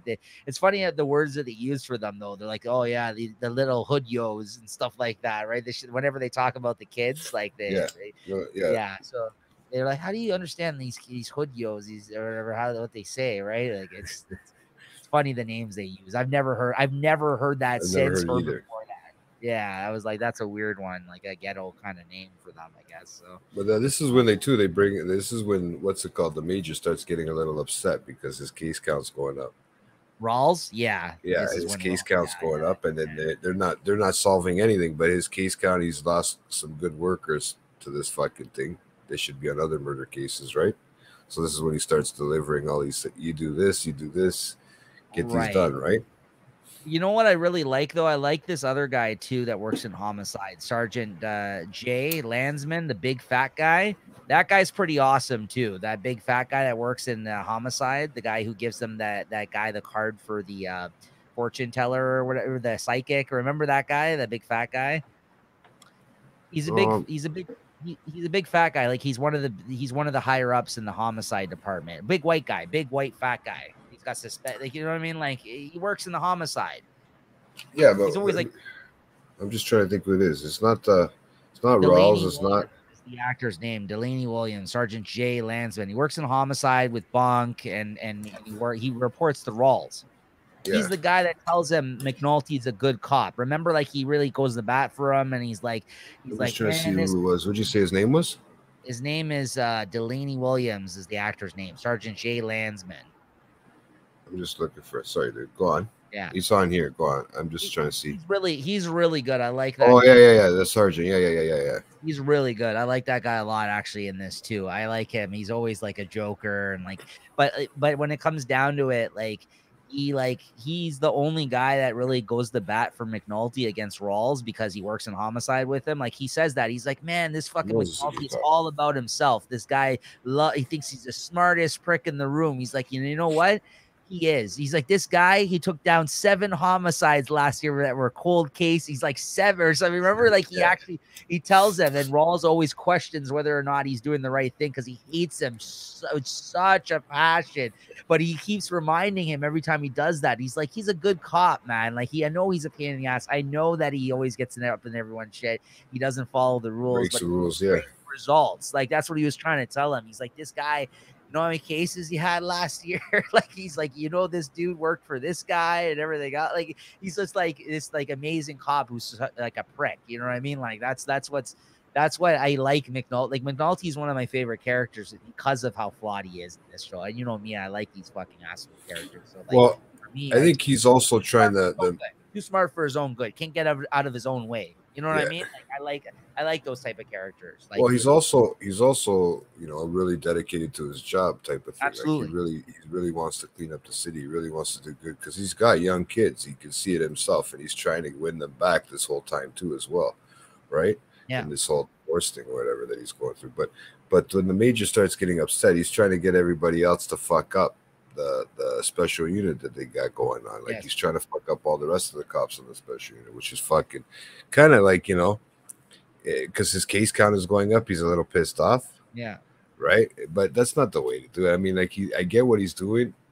I think he ultimately he never really wants this fucking thing. From here, I'm getting that he doesn't want. From this episode, I'm getting that he doesn't really want them to succeed. Mm-hmm. Right, and what they're doing, he thinks they're just chasing it for no reason, or who cares about what's going on in the ghetto, kind of thing. You know, let's still solve some murders.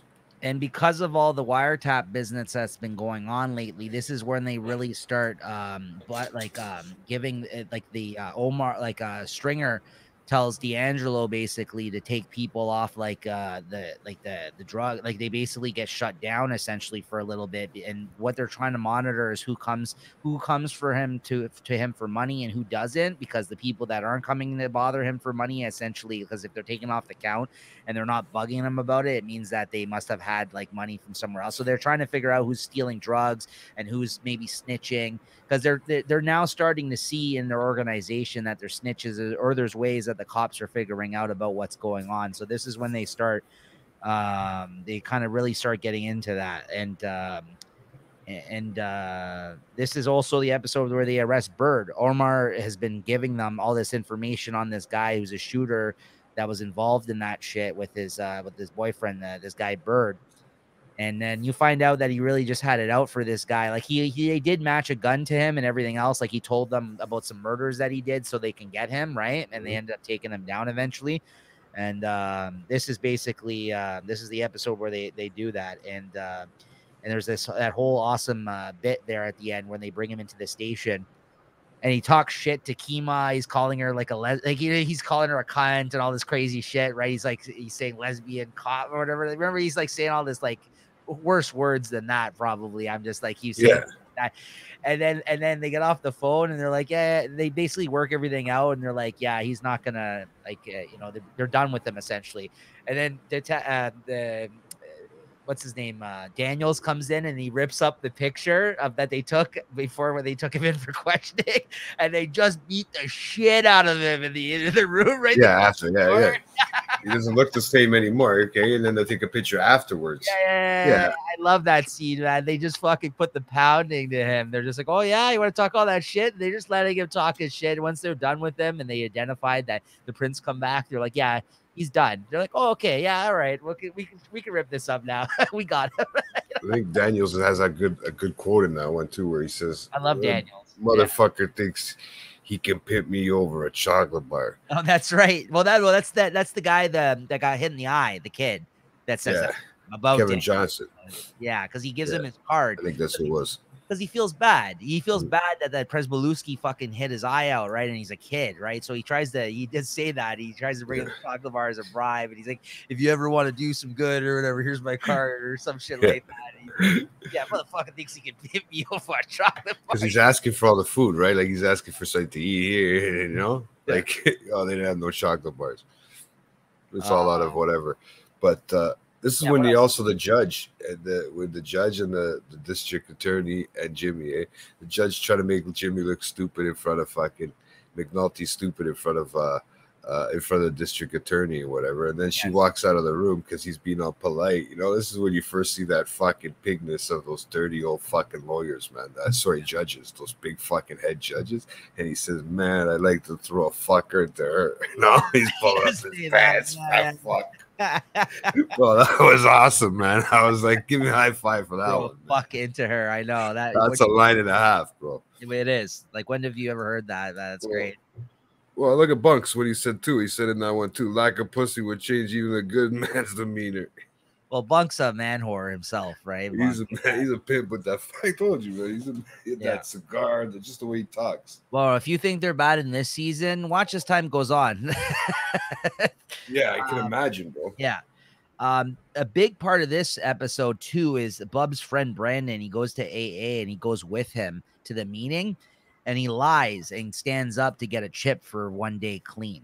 Bubs. This is when he first gets it into his head. Hey, maybe this is something I should revisit. You know what I mean? Like, cause he sees the struggles that Brendan's going through, and that's his only friend really. And he's kind of like, you know, he's like, yeah, maybe there's something to this. And like, this is something that he's tried before. He talks about like later on. And it's really tragic this season because like he goes through a lot of this kind of shit over the next, his character arc is probably one of the best ones in the show, as you can tell, because he is a struggling drug addict. It's like something like, you know, like Jesse went through even on like Breaking Bad and stuff like that. You know what I mean? Like there's a lot of shit that he ends up having to be involved with.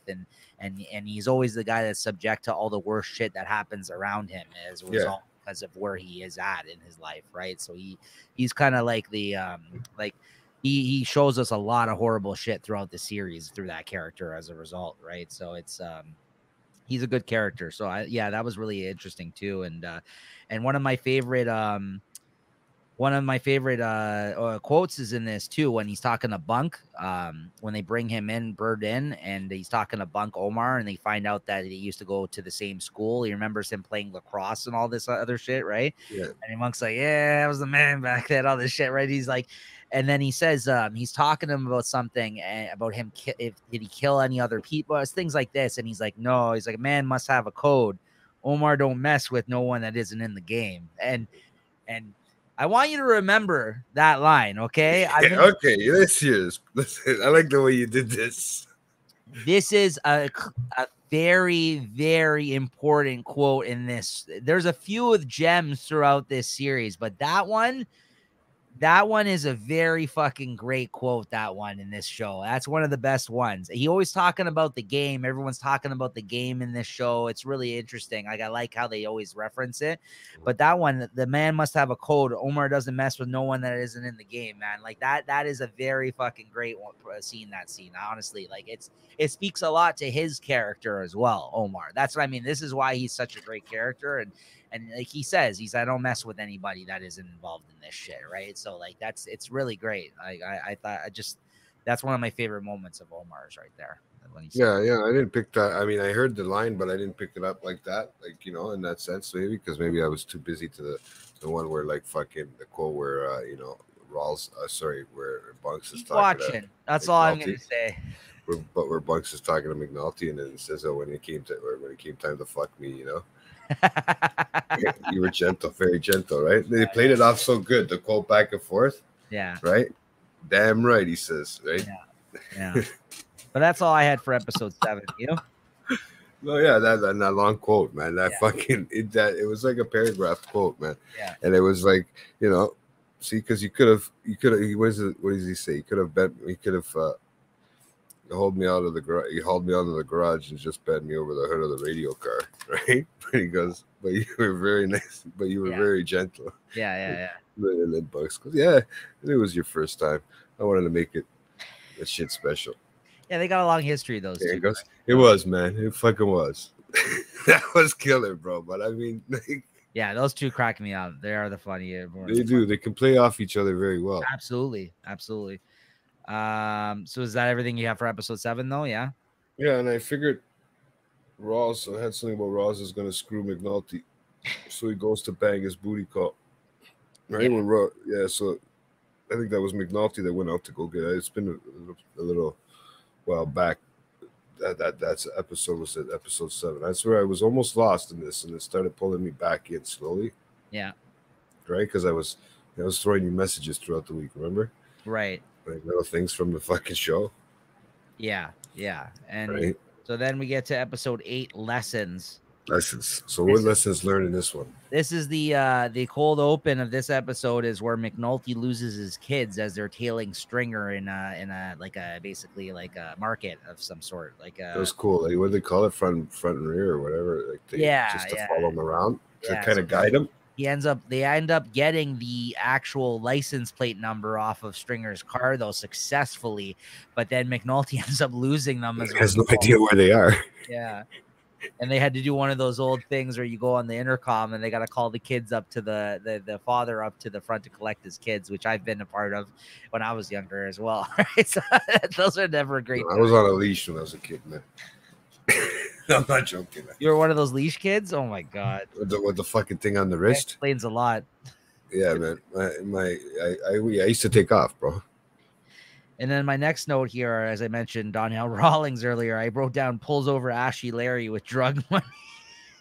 And this is where you really get into the corrupt, dirty politicians aspect of it. And the deputy brings in Daniels and threatens his career essentially for the road that he ends up going down here eventually as a result of all this, because he has ties with, as you find out later on, the new mayor or something, and basically like all kinds of shit as the episodes go on from here start coming out of the woodworks. And Daniels met the driver at like because his wife's in politics, and he met her at a party, I guess, like the episode before, and he was kind of like all like, you know, like super like, hey, what up, brother? Like all this kind of shit with them at the party. And they like gave each other like one of these, and he's like, oh yeah, I you know, they call me so-and-so, and I'm the driver for whomever. And he's talking like about like, you know, like shit, like inside shit, like about like, you know, how he's dirty essentially. And he's like, yeah, I'm the, you know, I work for the police. And the guy's like, oh, never mind. Yeah. You know, but then he remembers who he is when he gets pulled over. And as a result, they basically they start uncovering all this other shit, and he knows they're dirty. But Daniels is also apparently dirty from back in the day too. So there's like this whole like, I can expose you, blah blah blah. And Daniels like, you would have already by this point, like eventually, like he's like, you guys would have already. You don't want all this dirtiness on you. You're not gonna expose anybody, right? You're just full of shit, right? So, yeah. It's really great when all that stuff happens eventually. So that's with the deputy getting mad because of the state senator's driver, right? Was arrested with a 20 grand. Senator, not mayor, state senator, but not him. There's a mayor later on too, but the senator, he's the guy that goes she. Leslie was telling you about that. It's her favorite character. That's the guy that has that line. Like, eventually, like he's like she, like it's his like catchphrase essentially. That guy, it's really good. They pull him over. What money, right? And he's acting like he doesn't know. The money's right there. They see him put it into the and fucking they give truck. It back. He makes him give the money back to him. It's like in a fucking sack. He's like, yeah, here you go. And he's like, well, I can leave. No, didn't they keep the money? And if he wanted the money, he had to come down and explain it to them. That was They pulled him over and they stole his. Oh yeah. That's after he was shot. This is also where the judge extends the wiretaps in this episode. Like they're about to get shut down. Yeah. And that's when like Nolte's calling him out. He's like, who's your bitch? What does he say that? Like he doesn't say like who's your bitch, who's your dad. Remember he says like something like that where he's like I usually had put quotes. Yeah, there was a good quote between McNulty and him, right? Because they always are calling each other out, right? McNulty always will call people out, like even that FBI friend of his. He's like, I thought you were real police, brother. Like he's like, fuck you. No, I don't have that quote there. Yeah, no, I don't have that. I was writing down quotes as I was going through, but some of them were quick to pick up, and I was like, fuck. You could probably go into season 8 now on Wikipedia. Sorry, on IMDb and check it out. But who's your daddy now? That's what he says. Who's your daddy now? Yeah. Yeah, because he fucking owes him one now. Yes. Judge Fatal. Right? Yeah. Who's your daddy now? Because remember, he's like, because that's something that they keep saying back and forth to each other. And he pulled up the rug from under him at one point. And he fucked McNulty over for his superiors because he had to like report something to the paper or something like that. And as a result, he got in a lot of shit. So then, like, when that happened, he's like, oh, you want me to call in a favor? And he fucking got on the phone. He gets Rawls on the phone and gives him shit. And he's just like, listen, the city asked for their 60 days and we're going to get our 60 days or whatever. He's like, and if you got a problem with that, like, just let me know. He's like, I'll come. Yeah. He's like, and it was one of those things. And meanwhile, he's on the other end, like fucking McNulty. Fucking McNulty. Well, I mean, McNulty's good with the judge too. You know what I mean? Yeah. Like he's good with them also. Like you could tell they like that he finishes cases and stuff, so they give him a little extra. That's right. Right, and the other cops hate it because it's like almost like favoritism for him. Yeah. You know, but he's good at what he does. This is also the episode where, like we said, first before that we get to the Omar part, but this one here is that girl. This is when D'Angelo sees that girl naked on the bed, dead at the party. eBay ends up killing her. Yeah. She snorts too much coke, and then and she gets fucked up, and they still are, you know, she's just sitting there laying there naked on it. But you could see in D'Angelo's eyes that it bothered him. Yeah. It really did. It genuinely, like, he has that look. They didn't treat her like a human life. You know what I mean? No, like, they just treat her like a piece of shit. He looks over after the party because he leaves the party. By the time he gets back, he's like, "What's going on? The party's over." He's like, "Yeah, I don't know. It got out of control and all this shit." They're sitting on the couch watching TV. He turns to the room and sees the body, and then he looks over at him. He's like, "What the fuck? Like, what's wrong with it?" He's like, "She's dead in there." Like, he goes like that. He's like, "Yeah, like one of these." She had too much or whatever. Yeah. I think he even kind of said a gesture of if you want to have your fun with her too or something. But I mean, I think they fucked her even after she was dead too, bro. And that was that left it up like open to interpretation, right? But that's when he said she's dead, man. And like he kind of like looks at him, and he's just like, he goes like this, like he's just like, fuck. Like, he's disgusted. Yeah. That's really, you can genuinely see that he's disgusted about it. Yeah. Right. Yeah. And he's with that other girl that's from that bar too, right? So I mean, friend. Yeah. So I mean, it goes crazy. But then you got your favorite scene coming up, man. Hey, this is the one that fucking made me keep watching for a bit and then disappeared. But that's when Omar comes out. The king, you best not miss. Yeah. So this holy fantastic scene. So after Omar was working with the cops, he ends up. This is when he calls him right on the phone and he pages him, right? Yeah. So he ends up going to this is where he gets Yvonne's. Is this when he gets his number?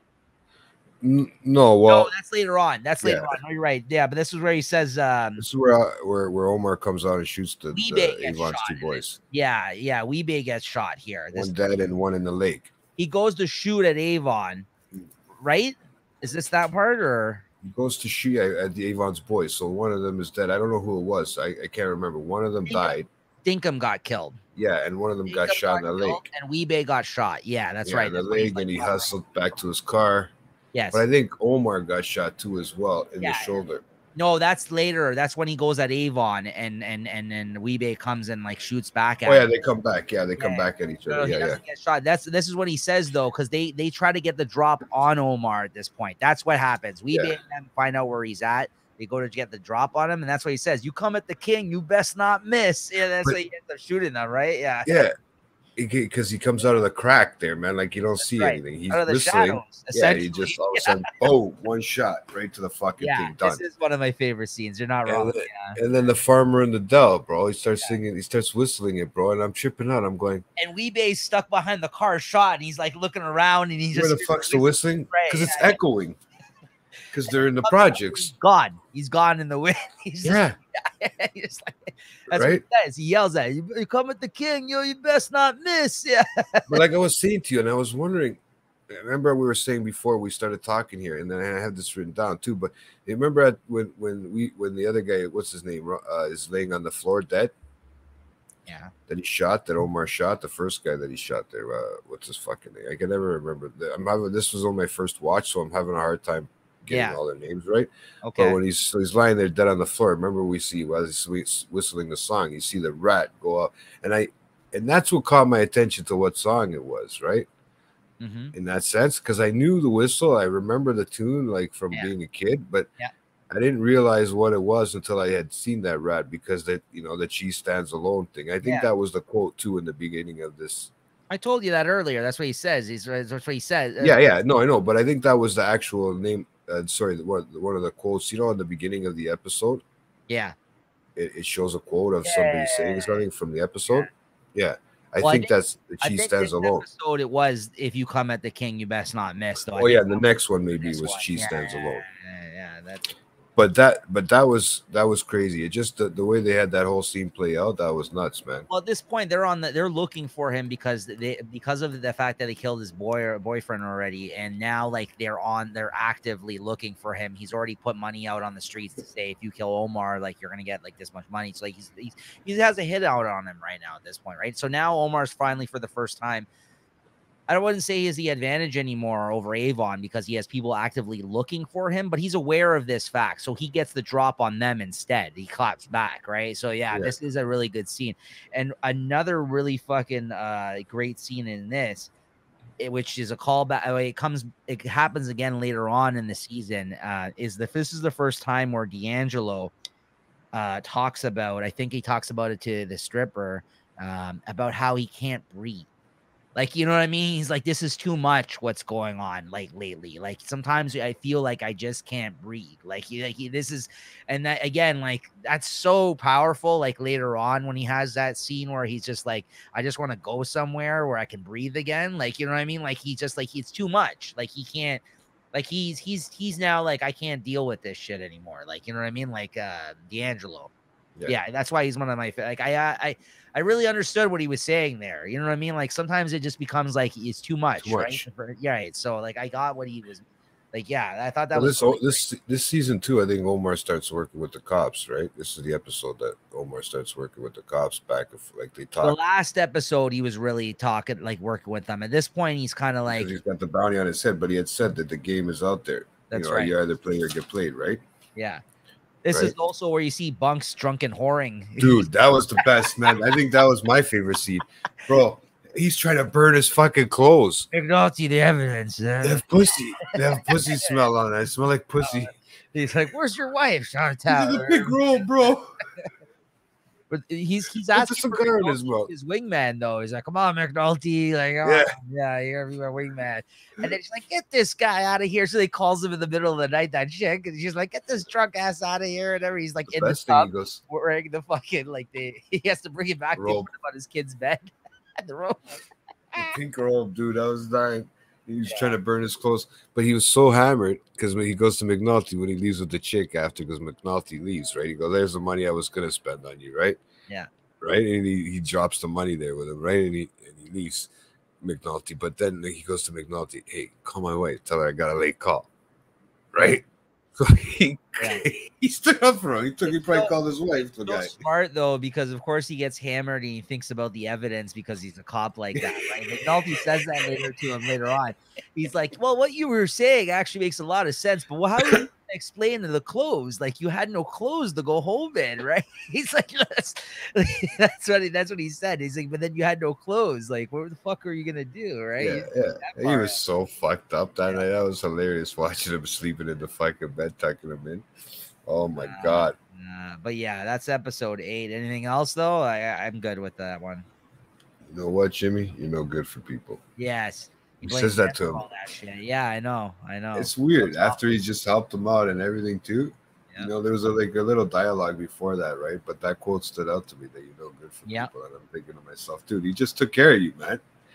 Yeah, no, it's true. But I think it speaks to who McNulty is in a way too. Yeah, right. So then we get episode Game 9. Day. Game Day, yeah. So this is the whole East versus West basketball game where they see Avon for the first time, actually on the court because he's the coach on the East side, right? But they didn't know right away, I don't think, until like halfway through the game or even near the end. Later on, they figure it out, but they Carver and Herc happen upon this because they're looking for Bodie again because he escaped the juvie or whatever, and they or not, maybe not. They're looking for somebody else, and they went there. They were observing the hood, and they're like, "It's so quiet today. What's going on?" And then they found out on the other side of town, like in the middle, basically they were doing this basketball game that they do every year, and this is the first episode where you meet Proposition Joe, which actually becomes a big character in the coming seasons. So he's really cool. He's somebody that works, I think, on the West Side that people go to. And the reason he's called Proposition Joe. That's the fat guy, right? Yeah. But that's what Avon says to him. And at one point, he's like, "Oh, I got a proposition for you," because he tries to get a deal out of him, right? In terms of getting Avon's number. And this is the episode where he comes at Avon. Omar, I know I'm jumping ahead, but this is the episode where he ends up getting Avon's number, his pager, and he pages him. He comes outside Orlando's. Weebay went to get food, and he shoots at him, and he almost gets him, but Weebay pulls up at the last minute and ends up saving him. And this is when he gets clipped in the arm, Omar. Yeah, and he had to fucking kind of duck and hide. Because he comes at Avon in this. He tells him, he goes to Prop Joe and says he wants to parlay, like he wants to basically squash the beef or whatever that's going on right now because it's too hot for him in the streets. And this is when he comes at Avon and he fucking gets clipped in his arm, right? But probably wasn't this where they're looking to put money into a basketball player or something? What's that? Where Avon and yes, this is where they hire a kid like to basically that's going to make it into the league to play for them on the east side. And then Proposition Joe has got a guy. So, how much money for me? How much money for betting? And the West actually ends up beating the East Side in this episode. This is the first time in like forever. Yeah, but the funny thing too is there's a lot of little things in that one too. Like because they just the last episode and this episode they're kind of telling it's time to lay low. You know what I mean? Lay low for a bit. Let Omar think. Well they used a very quotable line there, right? Let him get comfortable, and then when he does bang, we get him, right? But yeah, they use that F word for a gay guy, or cocksucker or something like that. Well, yeah. What are people say? What are people gonna say when they see that still walking around? Yeah, the cocksucker still walking around. I mean, we can say cocksucker about anybody, but and we haven't really been talking about him all that much this season because honestly, like he plays like a little bit more behind the scenes role in this season, and he becomes a bigger character as the seasons go on. But Idris Elba, Stringer Bell, you're slowly getting to the. I don't know who he is at that point right away. Like I know he's got money and. No, it's because they operate differently. Stringer is all about more of the business aspect of it. Avon's more about like the streets and the cred and everything else, right? They operate on two different levels. And that's what you start to learn is that basically, I'll just jump ahead a little bit for you. When Avon goes to jail at the end of this season, Stringer takes over. Okay? Stringer does things differently than Avon. He's more of a businessman, or he's trying to be. He's trying to be a business.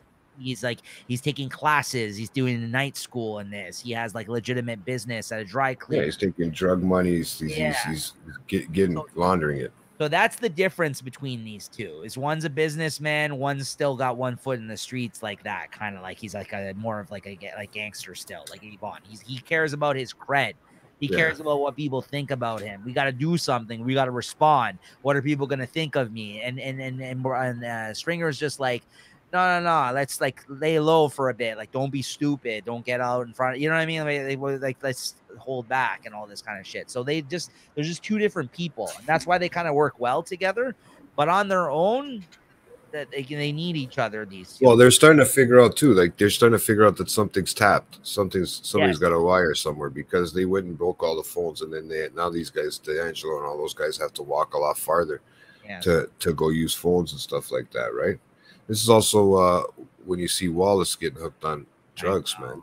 Yeah, that broke my heart. I was like, dude, what are you doing? I wanted to smack him in the back of the head. I know he starts using to deal with the pain of the fact that he see the dead body in the dead body. So he's really fucked up over it. He's not he's not on the count anymore. He's staying inside his house. He's doing drugs on the low. This is when he's not really being seen out and about in the pits that much. And his friends Pooh and whatever his name is, Bodie, they're like, what's going on with that guy? And eventually they see him buying and picking up drugs from somebody. His boy sees him. Yeah, the young guy. What's his name?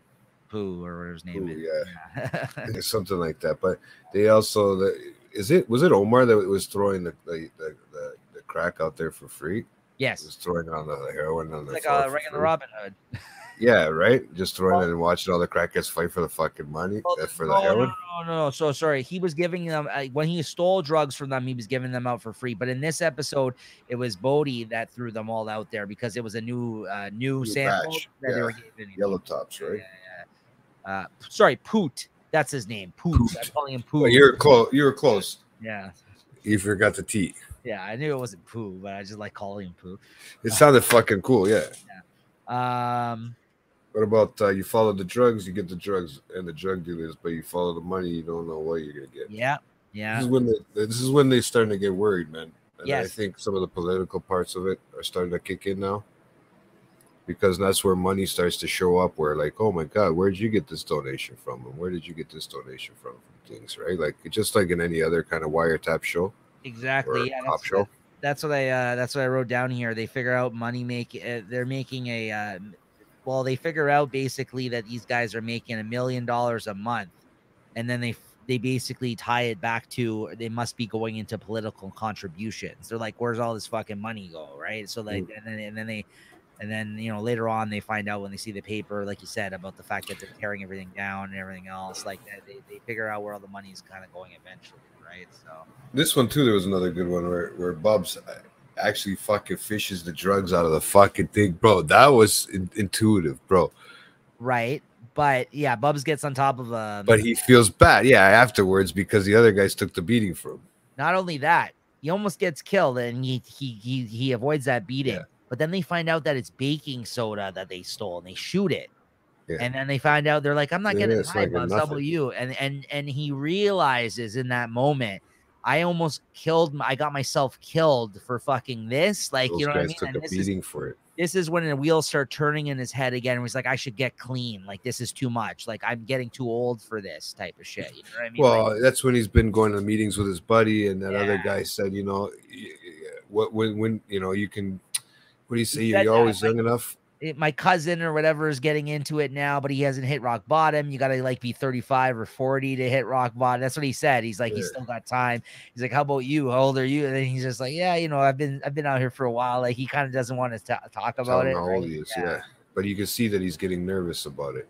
Yes, absolutely. Right? Because it's you don't last long after a while, bro. But even that, I don't know why I wrote this down, but I guess they must have been listening to. I always feel like it was this episode when you said about the phone sex. It was this one because I remember that fucking phone sex in the 90s, bro. I remember doing that.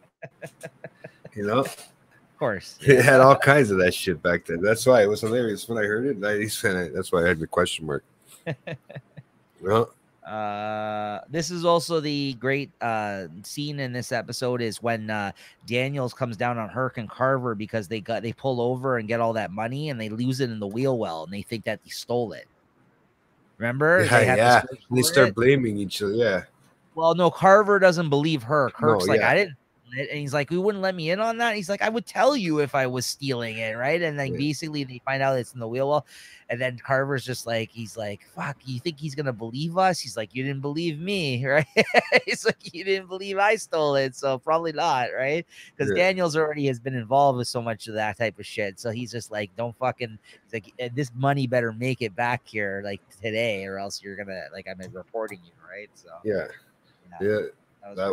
that was too funny, man, with that. Yeah. Yeah. Anything else? It was Waylon was the guy who was trying to get his nephew clean. That was the white guy that was in the thing. Yeah, that's what Waylon. we're talking about. Yeah, that's right. At the AA meeting. Yeah. Yeah. Oh, another big scene too was Avon made Daniels following him in this episode. Remember they followed his car after the basketball game and he did one of these? That's a great meme that I use sometimes where he's like, yeah, but what the fuck? What? By, and he's just like, no, like he like you can't get me. Huh? Yeah, he's like, you can't get me because they know they can't pinpoint anything to him right now. Right. As he's driving off, though, he sees them. At this point, they already got the drop on them. They're aware that they're being followed and everything else, right? So he's aware of that, right? So I liked that. But the stripper approaches. All I know is the black guy cheering for the West Side. That's all they said. They didn't know what he looked like at that point either. Yeah. Like, this is the stripper gets approached in this episode too about the dead stripper from the party. Yeah, the one D'Angelo's dating in this episode, right? Yeah. So yeah. Even McNulty has a good quote: "Stupid criminals make stupid cops." Yeah, that's right. Right. That was actually a good quote for this one too. But yeah, that's episode 9, and then they're following episode 10. The Cost. This is a big episode. The Cost. This one is This is the episode where Kima gets shot. She goes undercover with Orlando. But isn't just before this one where you said we said just before this episode here too when Omar takes the money, it takes a shot at Avon. I said that already. No, yeah, shit, but he goes to the East Side Coast, so or that other coach there. What's his name? Proposition Joe. Yeah, he goes to see I mentioned that. To find out the pay. Oh, okay. Yeah, we talked about all that. Okay, sorry, man. So, It's just I had it on my last part here. Yeah, no worries. Yeah, so I know because we had jumped ahead, that's why. But basically, in this episode, the big thing that happened is Kima gets shot. She goes undercover with Orlando, and because basically Orlando gets pinched because he starts trying to sell drugs. And Malty goes to look for Wallace, trying to find out who he is. Yeah, the cops pick up Wallace in this episode and try to get him to flip on them because he was the one that called it in. They figure that out, and he's the one that witnessed the murder. And so they figure all that out of it in this episode. But yeah, Orlando gets pinched by undercover cops trying to buy drugs to distribute. And then he's from like another precinct, and he ends up connecting with the fact that they're working this case with Avon Barksdale because he snitches out Avon Barksdale to the cops, and he says that he works for him. And then Kima basically goes undercover as like one of his hoes or something, and she ends up getting shot because they're in the that was dark. crazy. Yeah, that's really fucked up. She tapes a gun underneath the car seat, but the tape fucking fails. Like it falls off or something, so she can't retrieve the gun in time when the car gets ambushed. And they get attacked by what's his name, like big boy, or I forgot the guy's name, but basically one of the other guys in Libe attacked the car, and she ends up getting shot, and Orlando gets killed. Kima gets shot and gets put in critical condition, which is we'll talk about that in the next episode. Bubs gets left high and dry with no place to go because he reaches out to Kima as her informant and says, I need $200 to kind of get me into a place where I can stay clean and all this kind of thing. And he doesn't realize she ends up getting shot, and he gets kind of left out in the cold, right? So yeah, some big things happen in this. This is where Omar and Stinger in this episode too, they meet up. When Omar is with the wire. A parlay, that's right. Yeah, to try to parlay and end the beef and get money from Avon. He asked for money for him to go down. And Omar leaves for New York. That's right. He ends up going to New York in this episode. Yep. So he takes a few bucks from McNulty as he gets on the bus. He says the reason he ended up leaving was the fact that they actually pretended and took into consideration that they were going to give him money. He asked for money. If they told him to go fuck himself, then he would have knew where they were at. But he said that they said, "Oh yeah, come meet us. We're gonna give you this money." He's like, Omar's not stupid. Like he's like, I'm not doing that. I'm fucking leaving town, right? He's like to refer to himself in the third person, eh? Yeah, he does. You know, and speaking of cocksuckers, when he comes in, he walks into the room. Eh? That's the best, bro, because they were talking shit about him right before he meets fucking Stinger. Yeah, that's right. That's right. Proposition Joe, he's talking to Stringer and he says something about cocksuckers. He's like, "Oh, speaking of, yeah, he's walking in the room." Yeah. You know what? The best is he makes jokes on himself, man. That's just the best. My favorite quote in this episode, though, this is one of my favorite quotes in all the episode, is when Orlando gets caught and the lawyer comes to his defense. And the lawyer looks to him and he's like, at this point, Orlando's already spotted. This is why he ends up getting shot, because the guy in prison sees Orlando talking to the cops, right? The guy in prison calls them and tells them that he's snitching, essentially. And, he was their fault. He was the guy that was supposed to be the squeaky clean guy, right? Anyways, so the lawyer comes and he gets in all this shit and he basically says, this is how many years you're going to get. And he's like, this is how it's going to work and everything else. And Orlando's like pissed off. He's like, what the fuck, man? Like he's just sitting there and the lawyer's like, hey, you wanted to be in the game. Well, now you're in the game. Like, he's like, yeah, this is your fault, man. We told you, don't fucking sell drugs. Don't try to do any of this shit. He warned him. Avon's like, don't fucking do any of this shit, man. Like, right? Because he was going behind his back. He was trying behind his back. Yeah, that goes to make some more money. Distributing the drugs. That's right. Yeah. So like they didn't need him after that. Once he got in trouble, they don't need him. Now you don't have a clean name. The lawyer's just like, hey, you wanted to be in the game. Now you're in the game. That lawyer's cool, man, too. Eh? That lawyer's straight up top notch. He's a cocksucker too. Yeah, he's a real fucking what do you call it? Defense attorney, eh? Yeah. One of those ones you fucking hate, but you love if you need him to defend you. He's Saul in this series, essentially. Yeah, like a WAP version of him, but yeah, exactly. Not the Jew. I don't feel like the Jewish version, like Saul there. He's not. But now, wait, what are we in now? This episode 11 now. Yeah, that's it. Hunt? Okay, so I don't really have many notes for this, but I will say this is probably the best episode of the whole season. Is this episode, right? Like I think so. It starts off with the shooting, the It car ends shooting. with the shooting in the last episode. This is Yeah. starts off So with it starts off. You're right. the There's like crime no scene. lapse. Yeah, like and this is the reason this episode's so good is the cops, one of their own gets shot. They're all over this All of now. them. All But of them. then Every the- district, everybody goes into fucking action after she gets shot, Kima, because you Oh, should yeah, now all of a sudden, yeah. yeah, that's a Now big all of a sudden, we care about your fucking squad or whatever, right? well, that was what was disgusting. Like the guy who's like, I don't know, he's really high up. He comes there and he's shaking the hands and taking the photos, remember? And Kima's girl shows up, her girlfriend, and like the commissioner goes to him and he's just like, he goes over to him and he's like, are you gonna introduce yourself and say something to her? And he's like, no. He's like, I guess I'll do it then. This fucking asshole. He's like, yeah, this guy's gonna come through and take all the credit though, right? Oh, yeah. So that was the commissioner. Yes. The old man, right? The old Yes. white guy, and he didn't even know that the lieutenant was what's his name? Was the black guy. They thought he was the white guy, right? That's right. Remember, The he's white like, cop. "Oh, great job!" He's just He's shaking his hand, and he goes, "No, this is Lieutenant or whatever. Was it Lieutenant? The fuck Yeah. was his name? Daniels. It was Daniels. Daniels. Yeah. Lieutenant Daniels. Yeah. So he goes up to and he's like, oh, he's like, dude. When I seen that, I was like, you really can't get any more racist than that, old No, but man. it was just like Daniels. That's what makes us look so bad. That's what was funny about it, though, because Daniels, like, you know, as someone who's had to deal with that, like, just like Probably all rolls his his life. fucking eyes. He's like, yeah, figures, like, yeah, this. Again. That's what I mean. Like, what do you want? Like, he just like smirked and he's just like, yeah, okay, like, he's this guy, yeah, sure, no problem. But he says he doesn't say it's the girlfriend of the cop.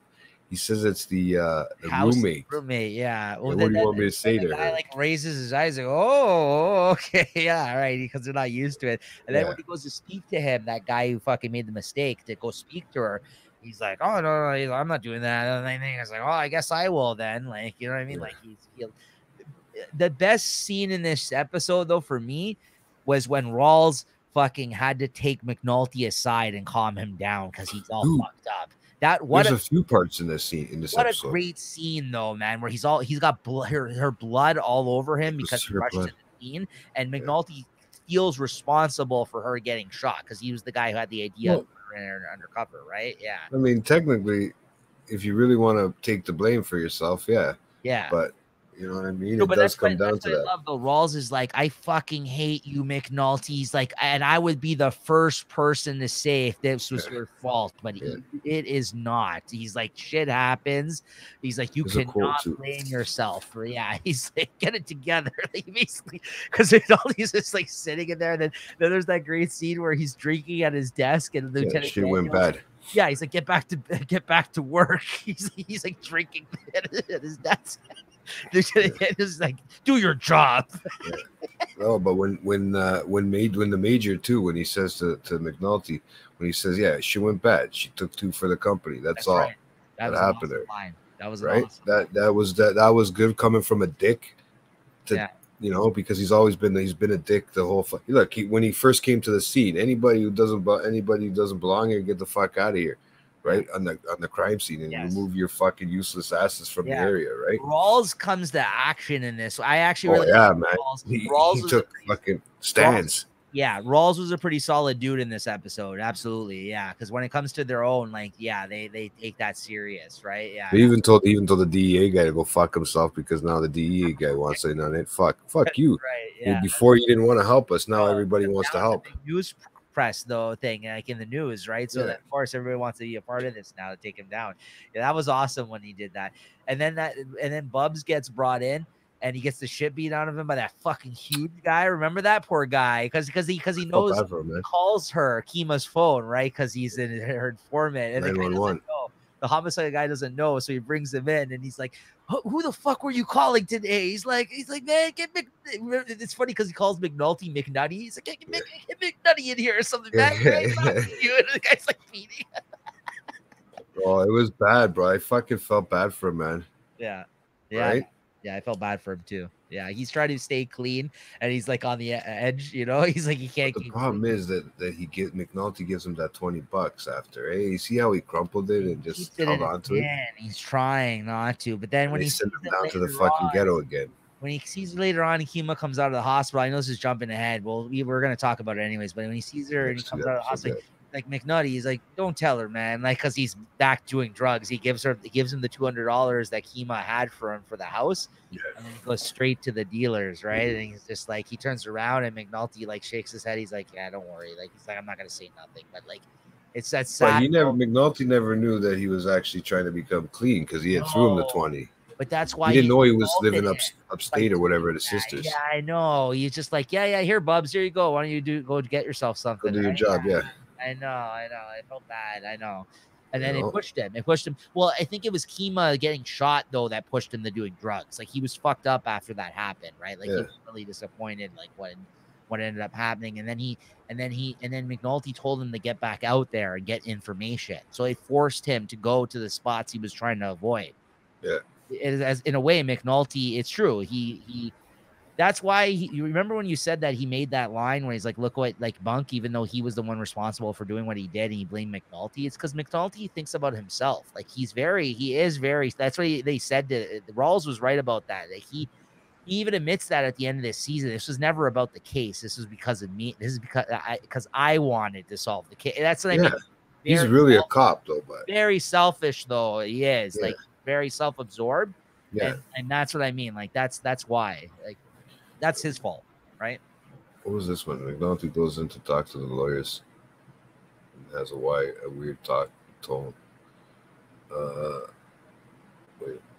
So now he's not taking any bullshit from the Servino's lawyer and tells him to turn himself in. Oh yeah. Yeah, Servino wanted to turn himself in, right? He wants him to turn himself in, right? So this is where you see the lawyer's job. They give up Savino with the lawyer's help, but he ends up going to Philly till the heat goes down in this episode, and because of that, because the cop was shot, he basically ends up going to Philly. But Savino gets 5 years or something ridiculous, right? Stupid, yeah.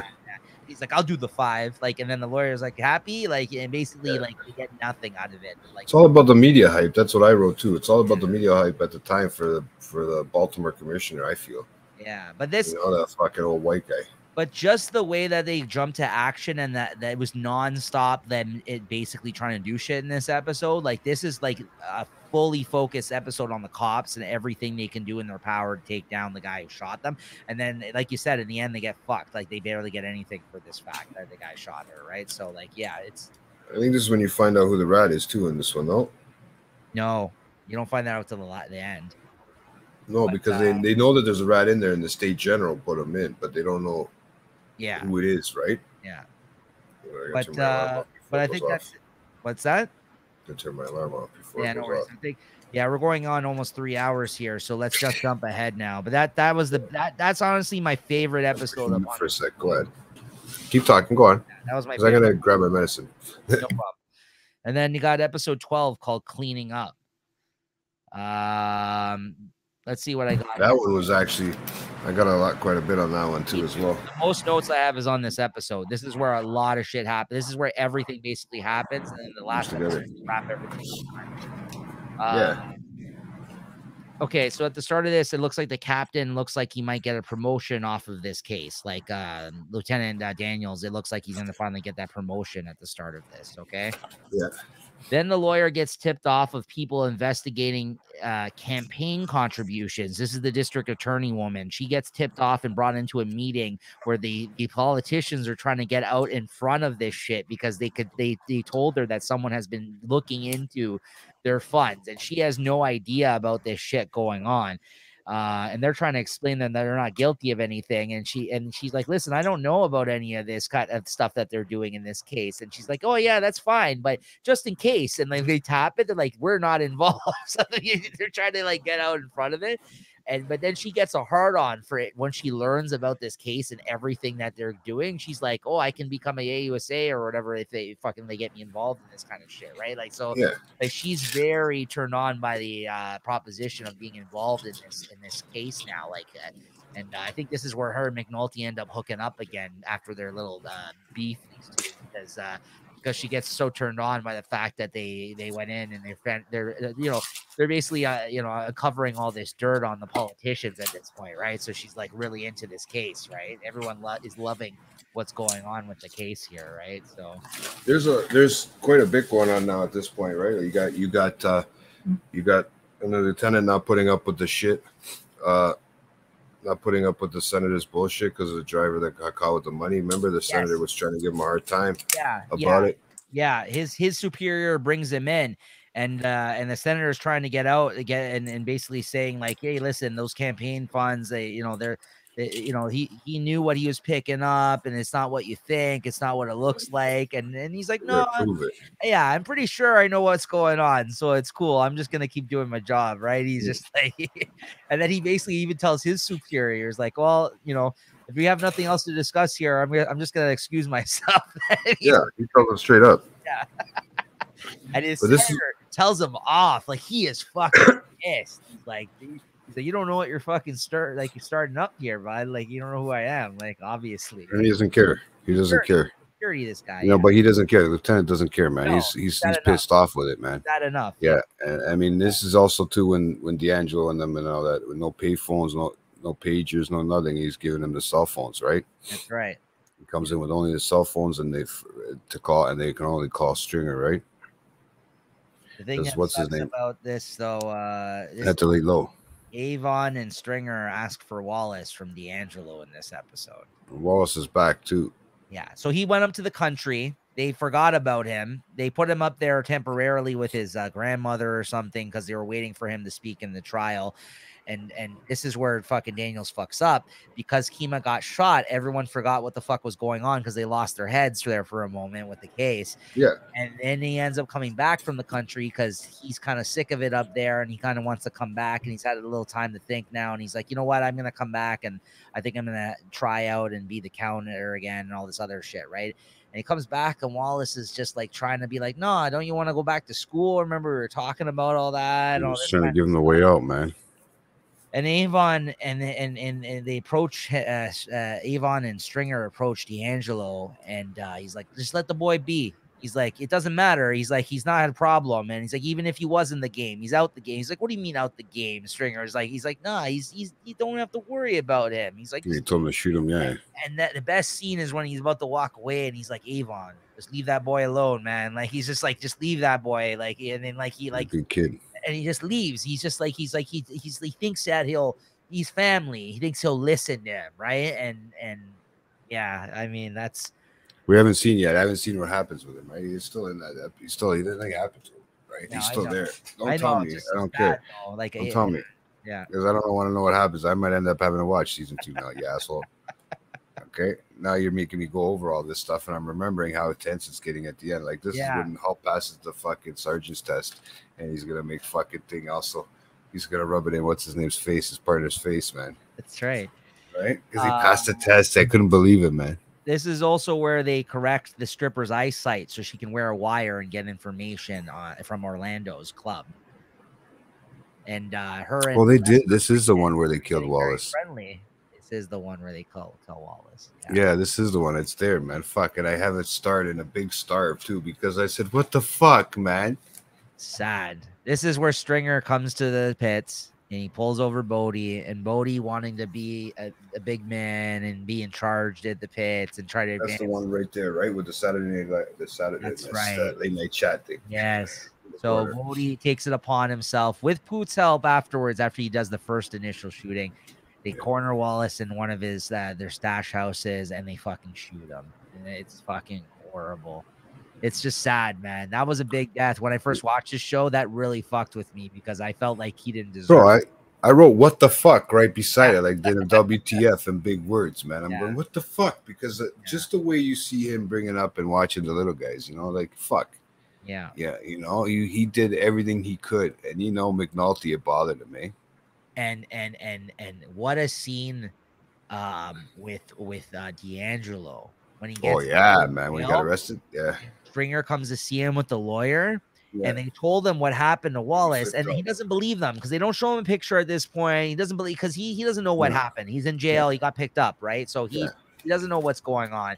And McNulty says that or whatever as they're leaving. They're like, oh, yeah, your buddy Wallace there. It's a shame what happened to him. He's like, get the fuck out of here. I know where Wallace is. There's nothing wrong with him. And then he comes to visit him. He's like, hey, what's going on with Wallace? And like Stringer doesn't say anything. And he's just like, where's Wallace? And he starts like yelling. Oh, yeah. And he's just like, and he just freaks out. Like as soon as he finds that out, he just like, he loses it. He's like, I don't need this fucking lawyer. He's like, get out of here. Like he doesn't want to see him. He doesn't want to deal with the lawyer. He's like, I'll get my own representation. He's like, fuck you guys. Like he's like, he's done. He's done when he finds out they killed Wallace. So they didn't listen to him, right? Like I felt so bad. Like he's done when that happens. He's like, I'm out. Like he's so fed up. It was a sad moment, man. Even now I'm thinking about it. Yeah, I noticed. I can see it in your face, bro. I know it is, bro. Yeah. That's why I stopped talking about it, because I was like, because I know the stuff he was doing in the beginning of this, like, throughout the season there, and I'm going, the fuck. And then this is actually when you first get introduced to Snowfall Mother. There, Yes. right. This episode, and this is where I tripped out, because he has to. His mom brings him food. He's like, oh, is that one of your new girls? Yeah, your girls? It's my mom.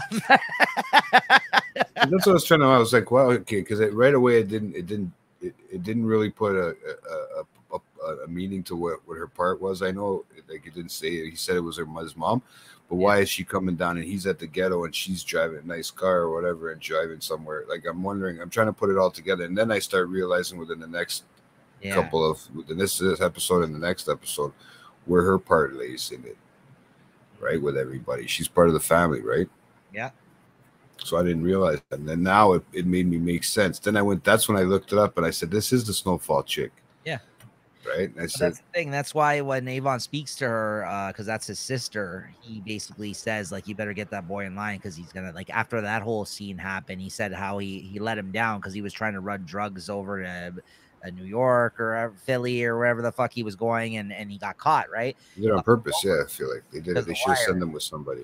And he got fucked over, right? So then he's like, I let him down, I'll make it up to him. And he tells his sister that she's got to figure it out with him, though, so he doesn't snitch, because he's like, it will ruin everything for everybody. Because Avon's like, I support this whole family, right? So without that, like, if I go to jail, like, you're not gonna be able to get paid. Like, all of us are gonna be affected, right? So.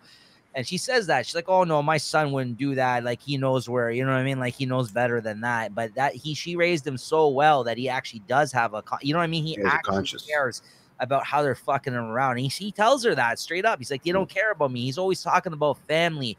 The first chance, like, how many times am I going to take a fall for these guys? And how many times he's going to fuck up and not care about me? And like, they said they're going to have to do the time. Yeah. And the Wallace thing, though, that fucked with, like, he told him straight up, don't do it. Like, leave the boy alone. Like, what's wrong with you? And then, like, but he wasn't wrong. He was going to snitch. Like, he was going to snitch. He had to get killed. That's what I mean. They weren't wrong, but I know it sucks because it was a kid. Yeah. It's fucked up, but like. And they had a little bit of a storyline to him already. You know what I mean? Like, in that sense, they had already a good solid storyline with him about being such a nice, good kid. But he probably went on to do better things too, anyways, right? D'Angelo is my favorite character from the first season. Like, I remember this brought me back to when I watched this show the first time. He was my favorite because he actually had a heart, like, and because he was like, fuck these guys, like, you know what I mean? He got fucked over way too many times in this season, like, and then you find out that he didn't even kill that chick that he went to jail for. It was Weebay, and they told him to go there with drugs for his Avon's girlfriend. They tricked him. Yeah, they did it on purpose. Yeah, they tricked him that time. Because Avon's a little bitch, bro. I'm starting to realize that. I don't like him. He's just, he's a cocky motherfucker. Yeah. And then he's just lucky that he's gotten away with it for this long. And and this is only the first season, like you said, fuck.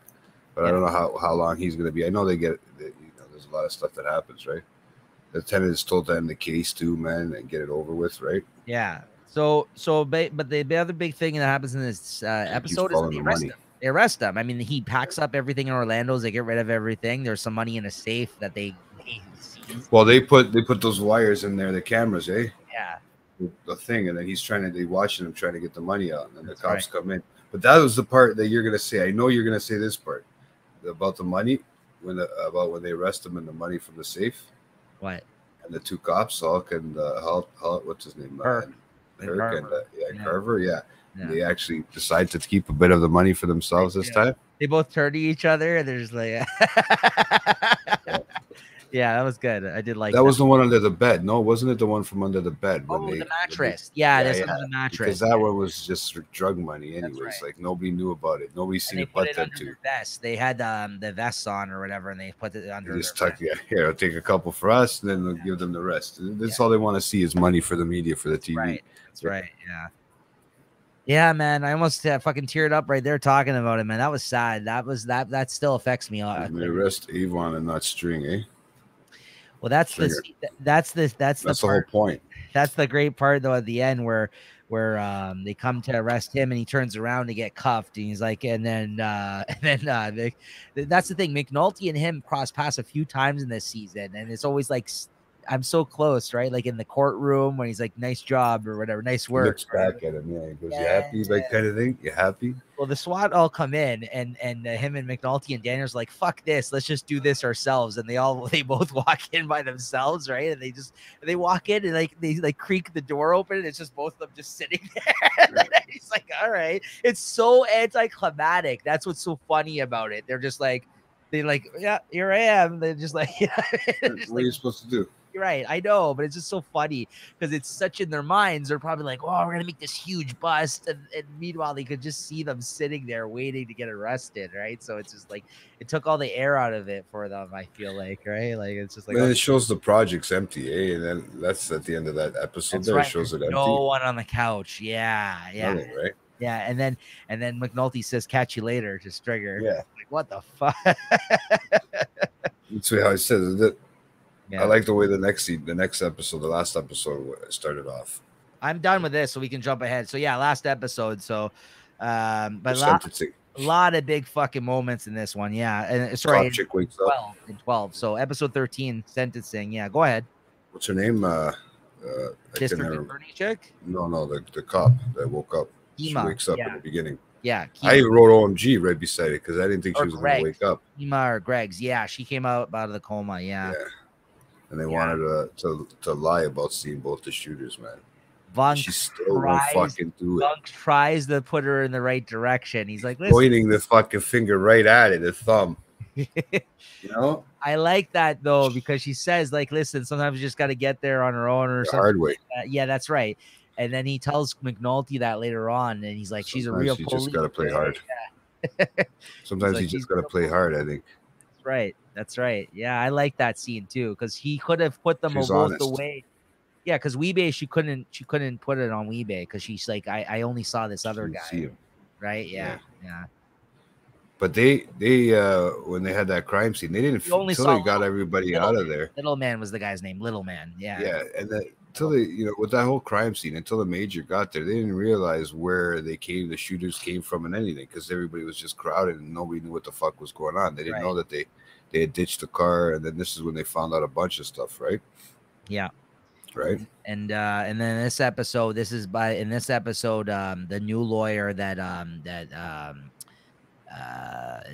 D'Angelo hires gets in touch with the cops. And again, this is like one of my because I like all these D'Angelo scenes, and this is when he says that line where he's like I was freer. When he talks about when he was in jail, he's like, I was freer in jail than I was at home. He's like, I can't breathe any longer. Like he's just like, I just can't. Like that's when they're talking to him, they're questioning him, right? They show him all the pictures, and they show him the picture of Wallace.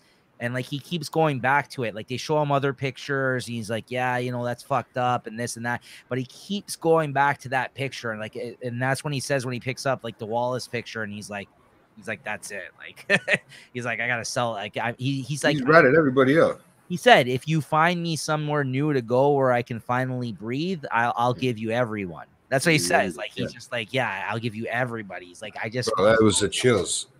Yeah, he's like, but is he going to be in the next season? That's what I want to know. Don't tell me, but like he goes to prison at the end of the season. Yes, yeah, I seen that he does go to prison, but there's more to it. Obviously, he's in season 2 because it shows on the cast, right? He's top cast. He's listed, right? So I don't know, man, where the fuck he is, but I don't know. I don't want to tell you. You're gonna have to watch. Oh, Stinger and the sis, they try to get the funeral home and talk outside about Avon not handling the money right now. I like that a lot, though. How he said that, though, man. Like the way he said that.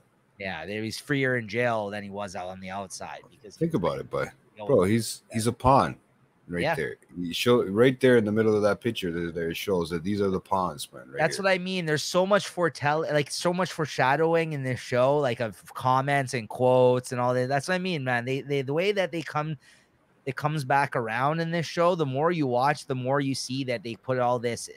It's not clear at first, a lot of this shit, right? But the more you see the show progress, that's what ends up happening to a lot of But these. they had Wallace's shooting on tape. Yeah. And that's when D'Angelo fucking, that's it, man. He just starts talking, bro. And that's where I stopped writing, because after that, I was just paying attention. I was like, you cocksucker, Niko. Now I'm hooked, you bitch. And I'm thinking to myself, I'm going to start calling you Omar. Yeah. You cocksucker. You like how that came around, eh? You didn't see that. I'm kind of quick sometimes. Yeah, sometimes. Well, no, it's because my internet was fucking with me all day and my neck's been fucking sore. So I've been doing this. You see, I've been doing this all show. Yeah, I haven't seen that. Oh, so you've been making me laugh, bro. Basically, in this one, Lieutenant Daniels finds out that Carver was the snitch for the cops, and he ends up becoming a city cop, a city police at the end of this episode. So you see him getting sworn in essentially, but he was the snitch on this. Which one is Carver again? The white guy? Herc's black buddy. The one that it was him. It was him. Yeah. Carver was the snitch the whole time. But it's funny because he stole money. So what happens now? Is he gonna rat fucking her? This thing wants to be a sergeant. Daniel speaks to him and he lets him go on his way, but he just told him, he's like, you're gonna make a lot of decisions that are gonna affect a lot of people's lives in your career. He's like, so just know that, like, when you move forward, like he says something along the lines of something like that to him. Like sometimes, like he just basically Carver says that. No, Daniel says that to Carver when he reveals that he's this. He's like, I found out you're the snitch, pretty much. And he's just like, listen, he's like, I know why you did it. You wanted to get this into this, on the police or whatever for the city or whatever like that. And he's like, I get it, but he wanted to let him know that your decisions affect a lot of people, like what you do. Like it was something like along those lines, basically. Well, like, being a rat too could have cost a lot of this. Shootings could have costed. Could have played a lot.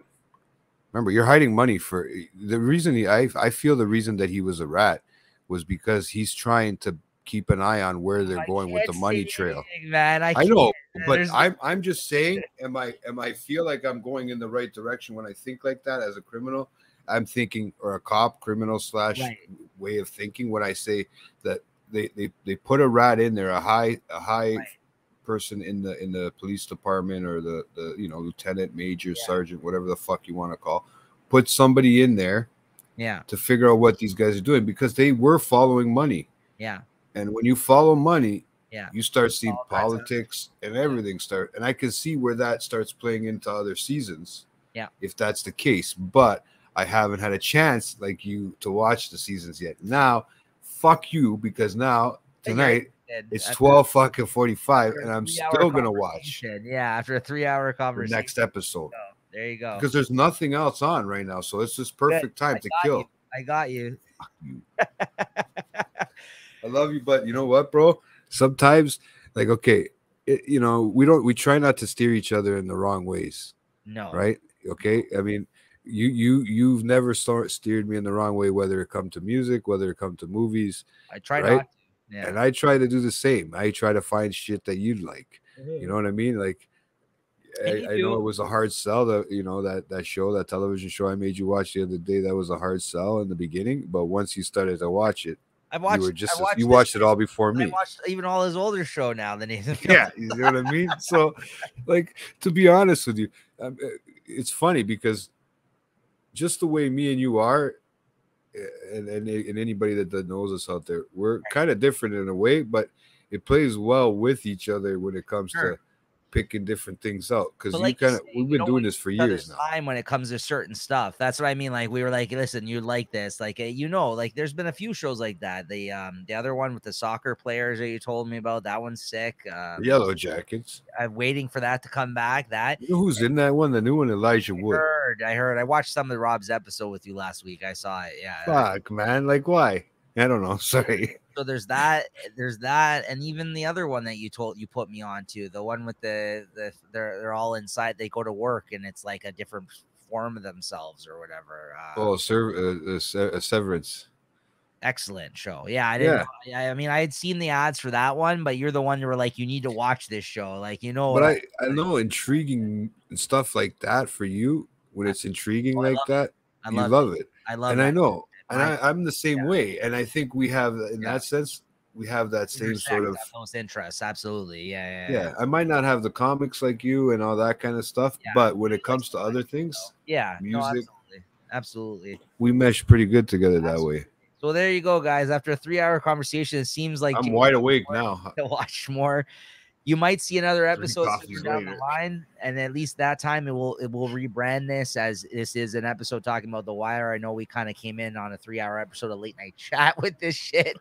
If you weren't in this conversation, it doesn't matter because you're not hearing me say this right now, so it's all good. You've already tuned out 3 hours ago. But this is a good conversation, though. I'm glad we had it. I'm glad you at least ended interested in this show. But I do want to say one more thing about it.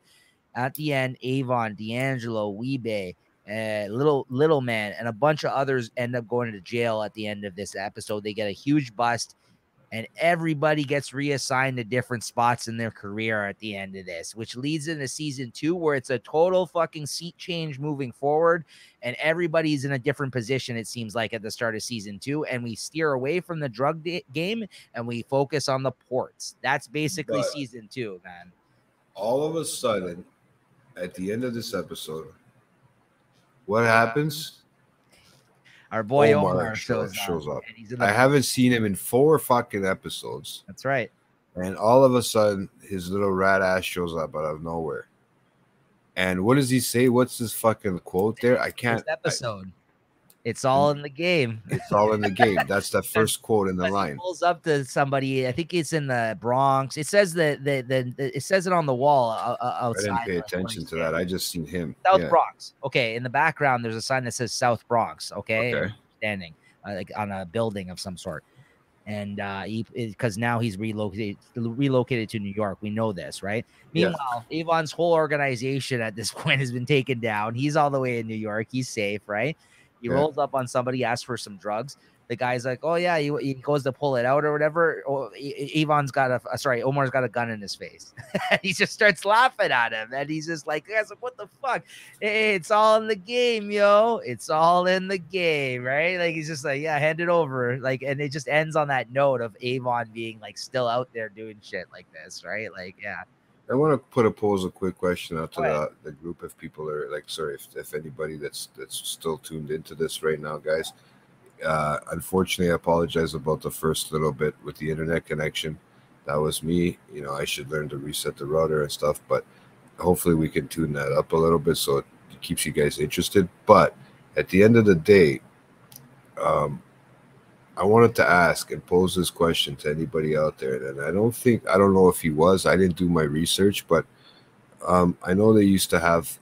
Nowadays they have big things about straight people playing gay roles and vice versa, and you know, and I'm just trying to know about this character himself, Omar. Was he a straight man playing a gay character, or a gay character and a gay man? I believe he was a straight man at this time, because this is the point in time where they didn't care whether or not the person who was representing the character, because it is acting, was actually representative of that thing. Now I know it's much more important in terms of them assigning, be politically correct and stuff.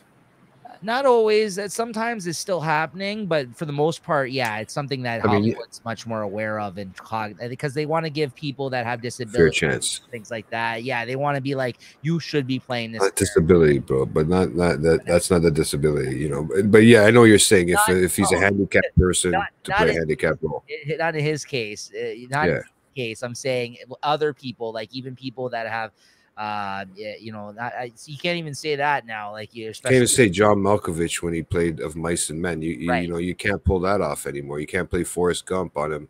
Yeah. You know, it's kind of people would say things now, but this was early enough or whatever. Yeah. So, anyways, people that, yeah, what you would consider like for certain roles like that, they have to have the same afflictions or whatever to play those parts essentially now, or like, you know what I mean? Like, that's what I mean. I don't want to say it in a negative no, not at sense, all. but they have to, yeah, you're right. They are very much more aware of they have to cast people in these roles because they're not or if it's a trans character, it has to be somebody who's trans. You know what I mean? Like that, they don't want to give these, like with Star Trek, like Euphoria. Even Star Trek is like that now, where they have you know, right. So they are trying to, you know, listen, I think to a certain extent that's important and it's cool that they do it. But at the same time, I feel like in certain cases, this is still acting. Yes, and you still need to show that you're a good actor. You're supposed to play different. Here's the thing. I'll leave it at this. Tom Hanks recently said that he wouldn't play the guy in Philadelphia. I know. Right? I heard that. Which is fucking ridiculous, right? Like that's like he played it amazing. He won an award. You won a fucking award for that movie. I mean, right? He went down to fucking 90 pounds. Remember that? I'm pretty sure he won it. I think he won. I think he won. Yeah, I think. I am not going to quote me on that, but I'm pretty sure Philadelphia was an award-winning show. It was groundbreaking. Dallas Buyers Club. Same thing.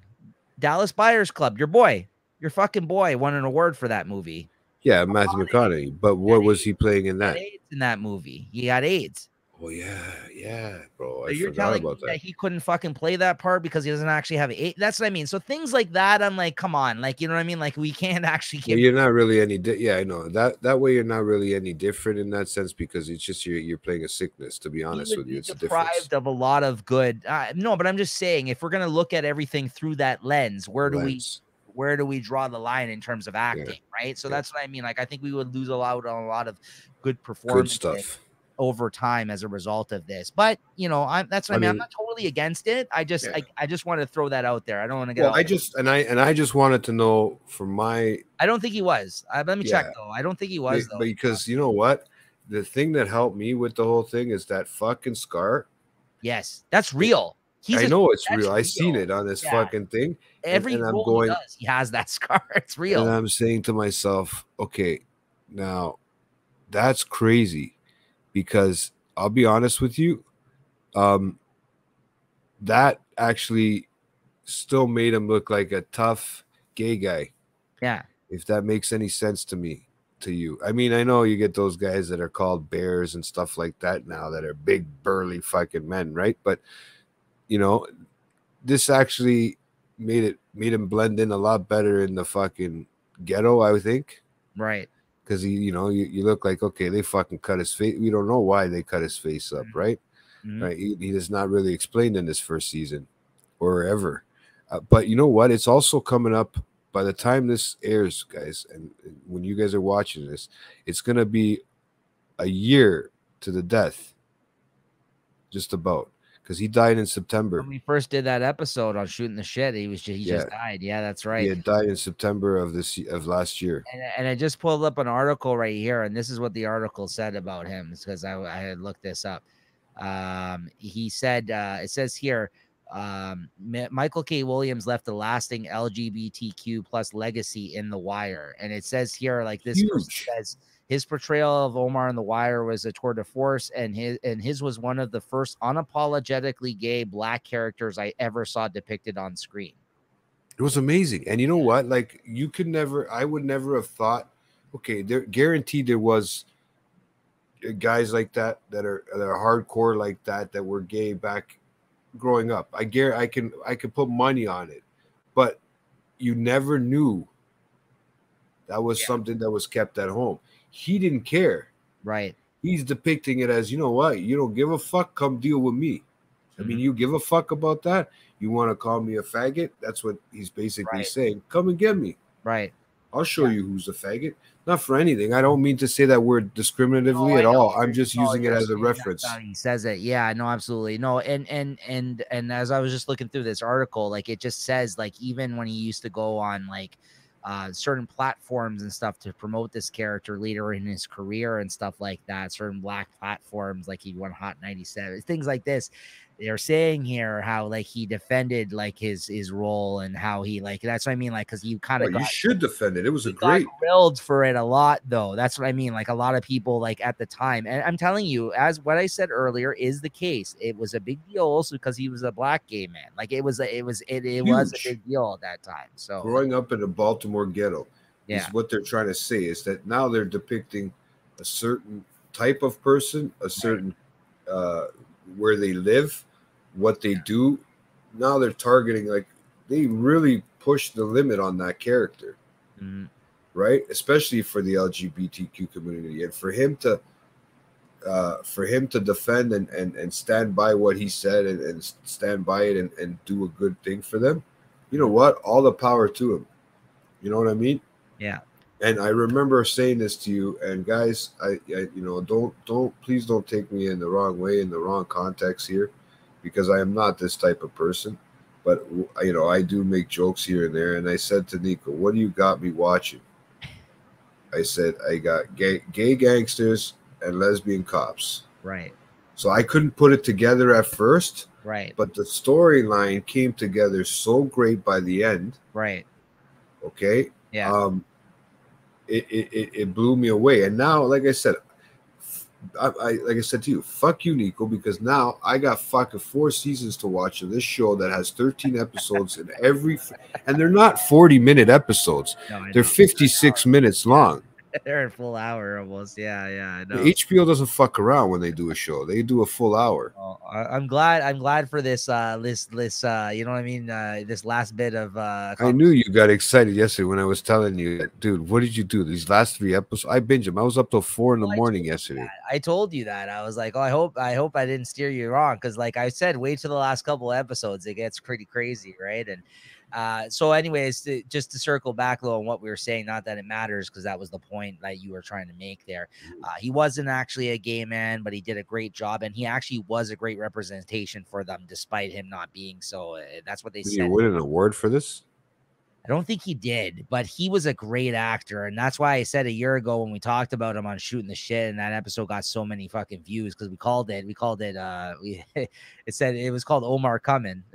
Oh yeah, dude. And it was just because I seen that scene, like he's got the fucking shotgun walking down the street. He was in Boardwalk Empire after this as well with their boy there. Yes. Yeah, what's his name? I never really watched the whole thing. I watched some of it, but then other stuff came out. He was one of the main characters on that show too. He was great. I like Mr. Pink in that one. What's his name? White, orange, from Reservoir Dogs. Yeah. His fucking name. Okay, this guy in the top corner there, above you. Yes. What's his name in real life? I feel like I've seen him in other things. I just can't remember where right now at the top of my head. Williams. He was in Oz. I told you that. It was Oz, but he was in other stuff too. Not too much, to be honest with you, that I've seen anyways. No, eh? Here. Well, he's continued working to this day. He was in The Night Of too. He was in The Night Of. So was Omar. Did you remember that show? No. So was Michael K. Williams. Okay, he was on that too. Law and Order, he was on some episodes. The Good Wife. I don't know. Not much else, I think. To be honest with you, I haven't seen. He's on an episode of Blue, but yeah, The Wire is the biggest thing. Oz is the things that he did that I knew him from, honestly. And Oz was Oz this time. Oz was 97 to 2000. He was super young. He was a kid in Oz. Absolutely. Yes, he was. He was a kid in Oz. Yeah, he was one of the younger kids on Oz too. But yeah, he was a kid. Because he looks like a kid here still. He's probably in his 20s here, I would say. Yeah. But yeah, he's that's about it. I mean, those are the only things I've ever seen him in. He's good too. Bodie's great. He's a great character. And I grew up around the corner from areas like this in North York, right? So I mean, you see these low-rise buildings. Yeah. They just tore them all down. They're gonna put big buildings up now. Yeah. big towers. They're still doing it around Toronto. It's fucked up. I don't know if they're doing it because it's easier to maintain or easier to get in and out of. What they want is they want to integrate them into other better areas, and they think as a result of their environment that it actually prevents them from getting into shit more. But the problem is then the people that do live in those areas are against it because they don't want people they feel like that are going to cause problems. Yeah, they tore out the whole ghetto in Jane and Finch. They tore the whole thing out. They leveled it. That's the idea behind it, though, is that they want.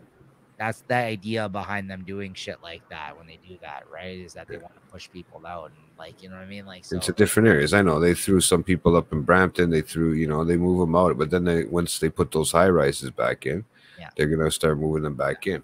Yeah. I think it's easier to get in and out of the high rises, to be honest with you, safety wise. Control, like just so many other coming things. Into here into an enclosed area. Yeah. Is pretty. I mean, there's been some crazy stuff that even my brother has probably seen during those times, right? Sure. But growing up there, so sure. Well, with that being said, though, what a great conversation, Jay. You really brought it together. Thank you so much, man. And then know what? Great for talking about that was like I said, branching off and saying all those things here at the end. That's really good. I'm glad that it kind of I made you think about all those things and that the show. It sounds like you did enjoy it in the end, right? I'm glad about that. I did. Yeah. And then it's as it was getting through, you see how I got more interested as we were talking. But the problem is that without the internet pissing me off and shit like that, guys, I would have been a lot better in the beginning. But to be fair, you didn't really have much to say those first few episodes. No, exactly.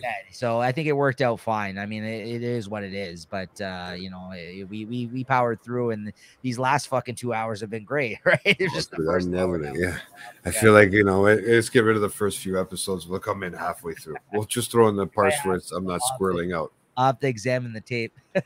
Fuck, I know. Now I'm putting you on the spot here. I've got a busy week, so.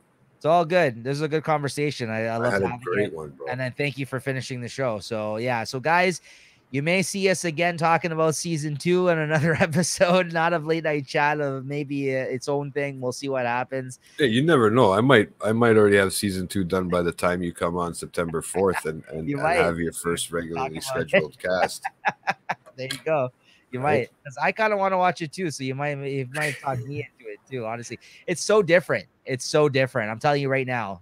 It's all white guys the second season for the most part. Like it changes, right? Yeah. You still see everybody, but it's like you get like a scene or two an episode. Like let's say it's like 55 minutes. You probably get 45 minutes of the other story and like 10 minutes maybe of this shit that's from this season. So it's a lot different the second season. So you'll see, at least from what I remember. Maybe I'm wrong, but I remember it being a lot more focused on this whole other new storyline, which is great storyline. McNulty in the fucking boat as a captain, as a ship fucking cop. That'd be cool to watch. For anybody ever watched The Office, the girl she ends up with is in the second season. Michael's girl from Holly. Oh yeah.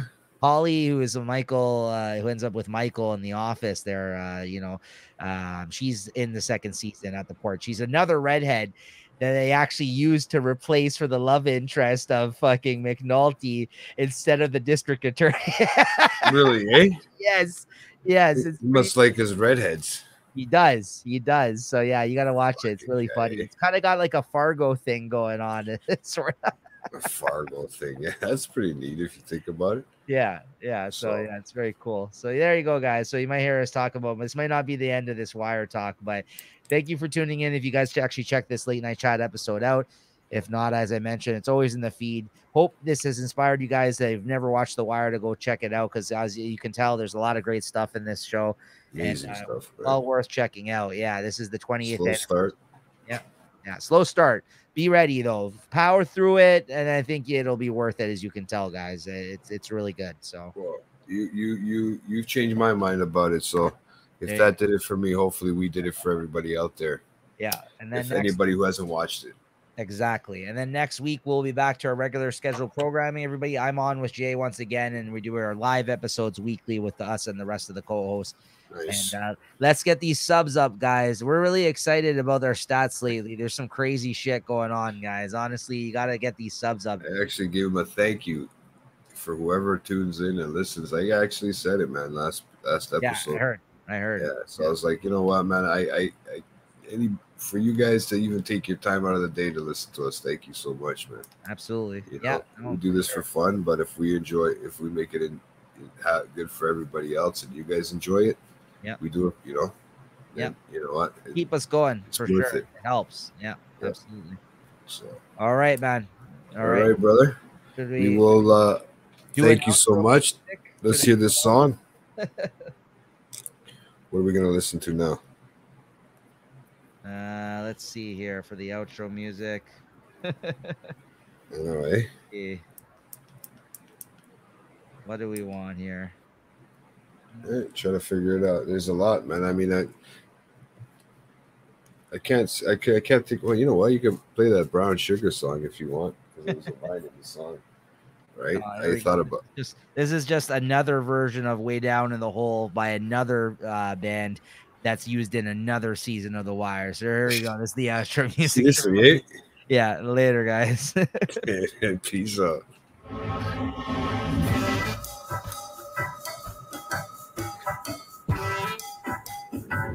When you walk through the car.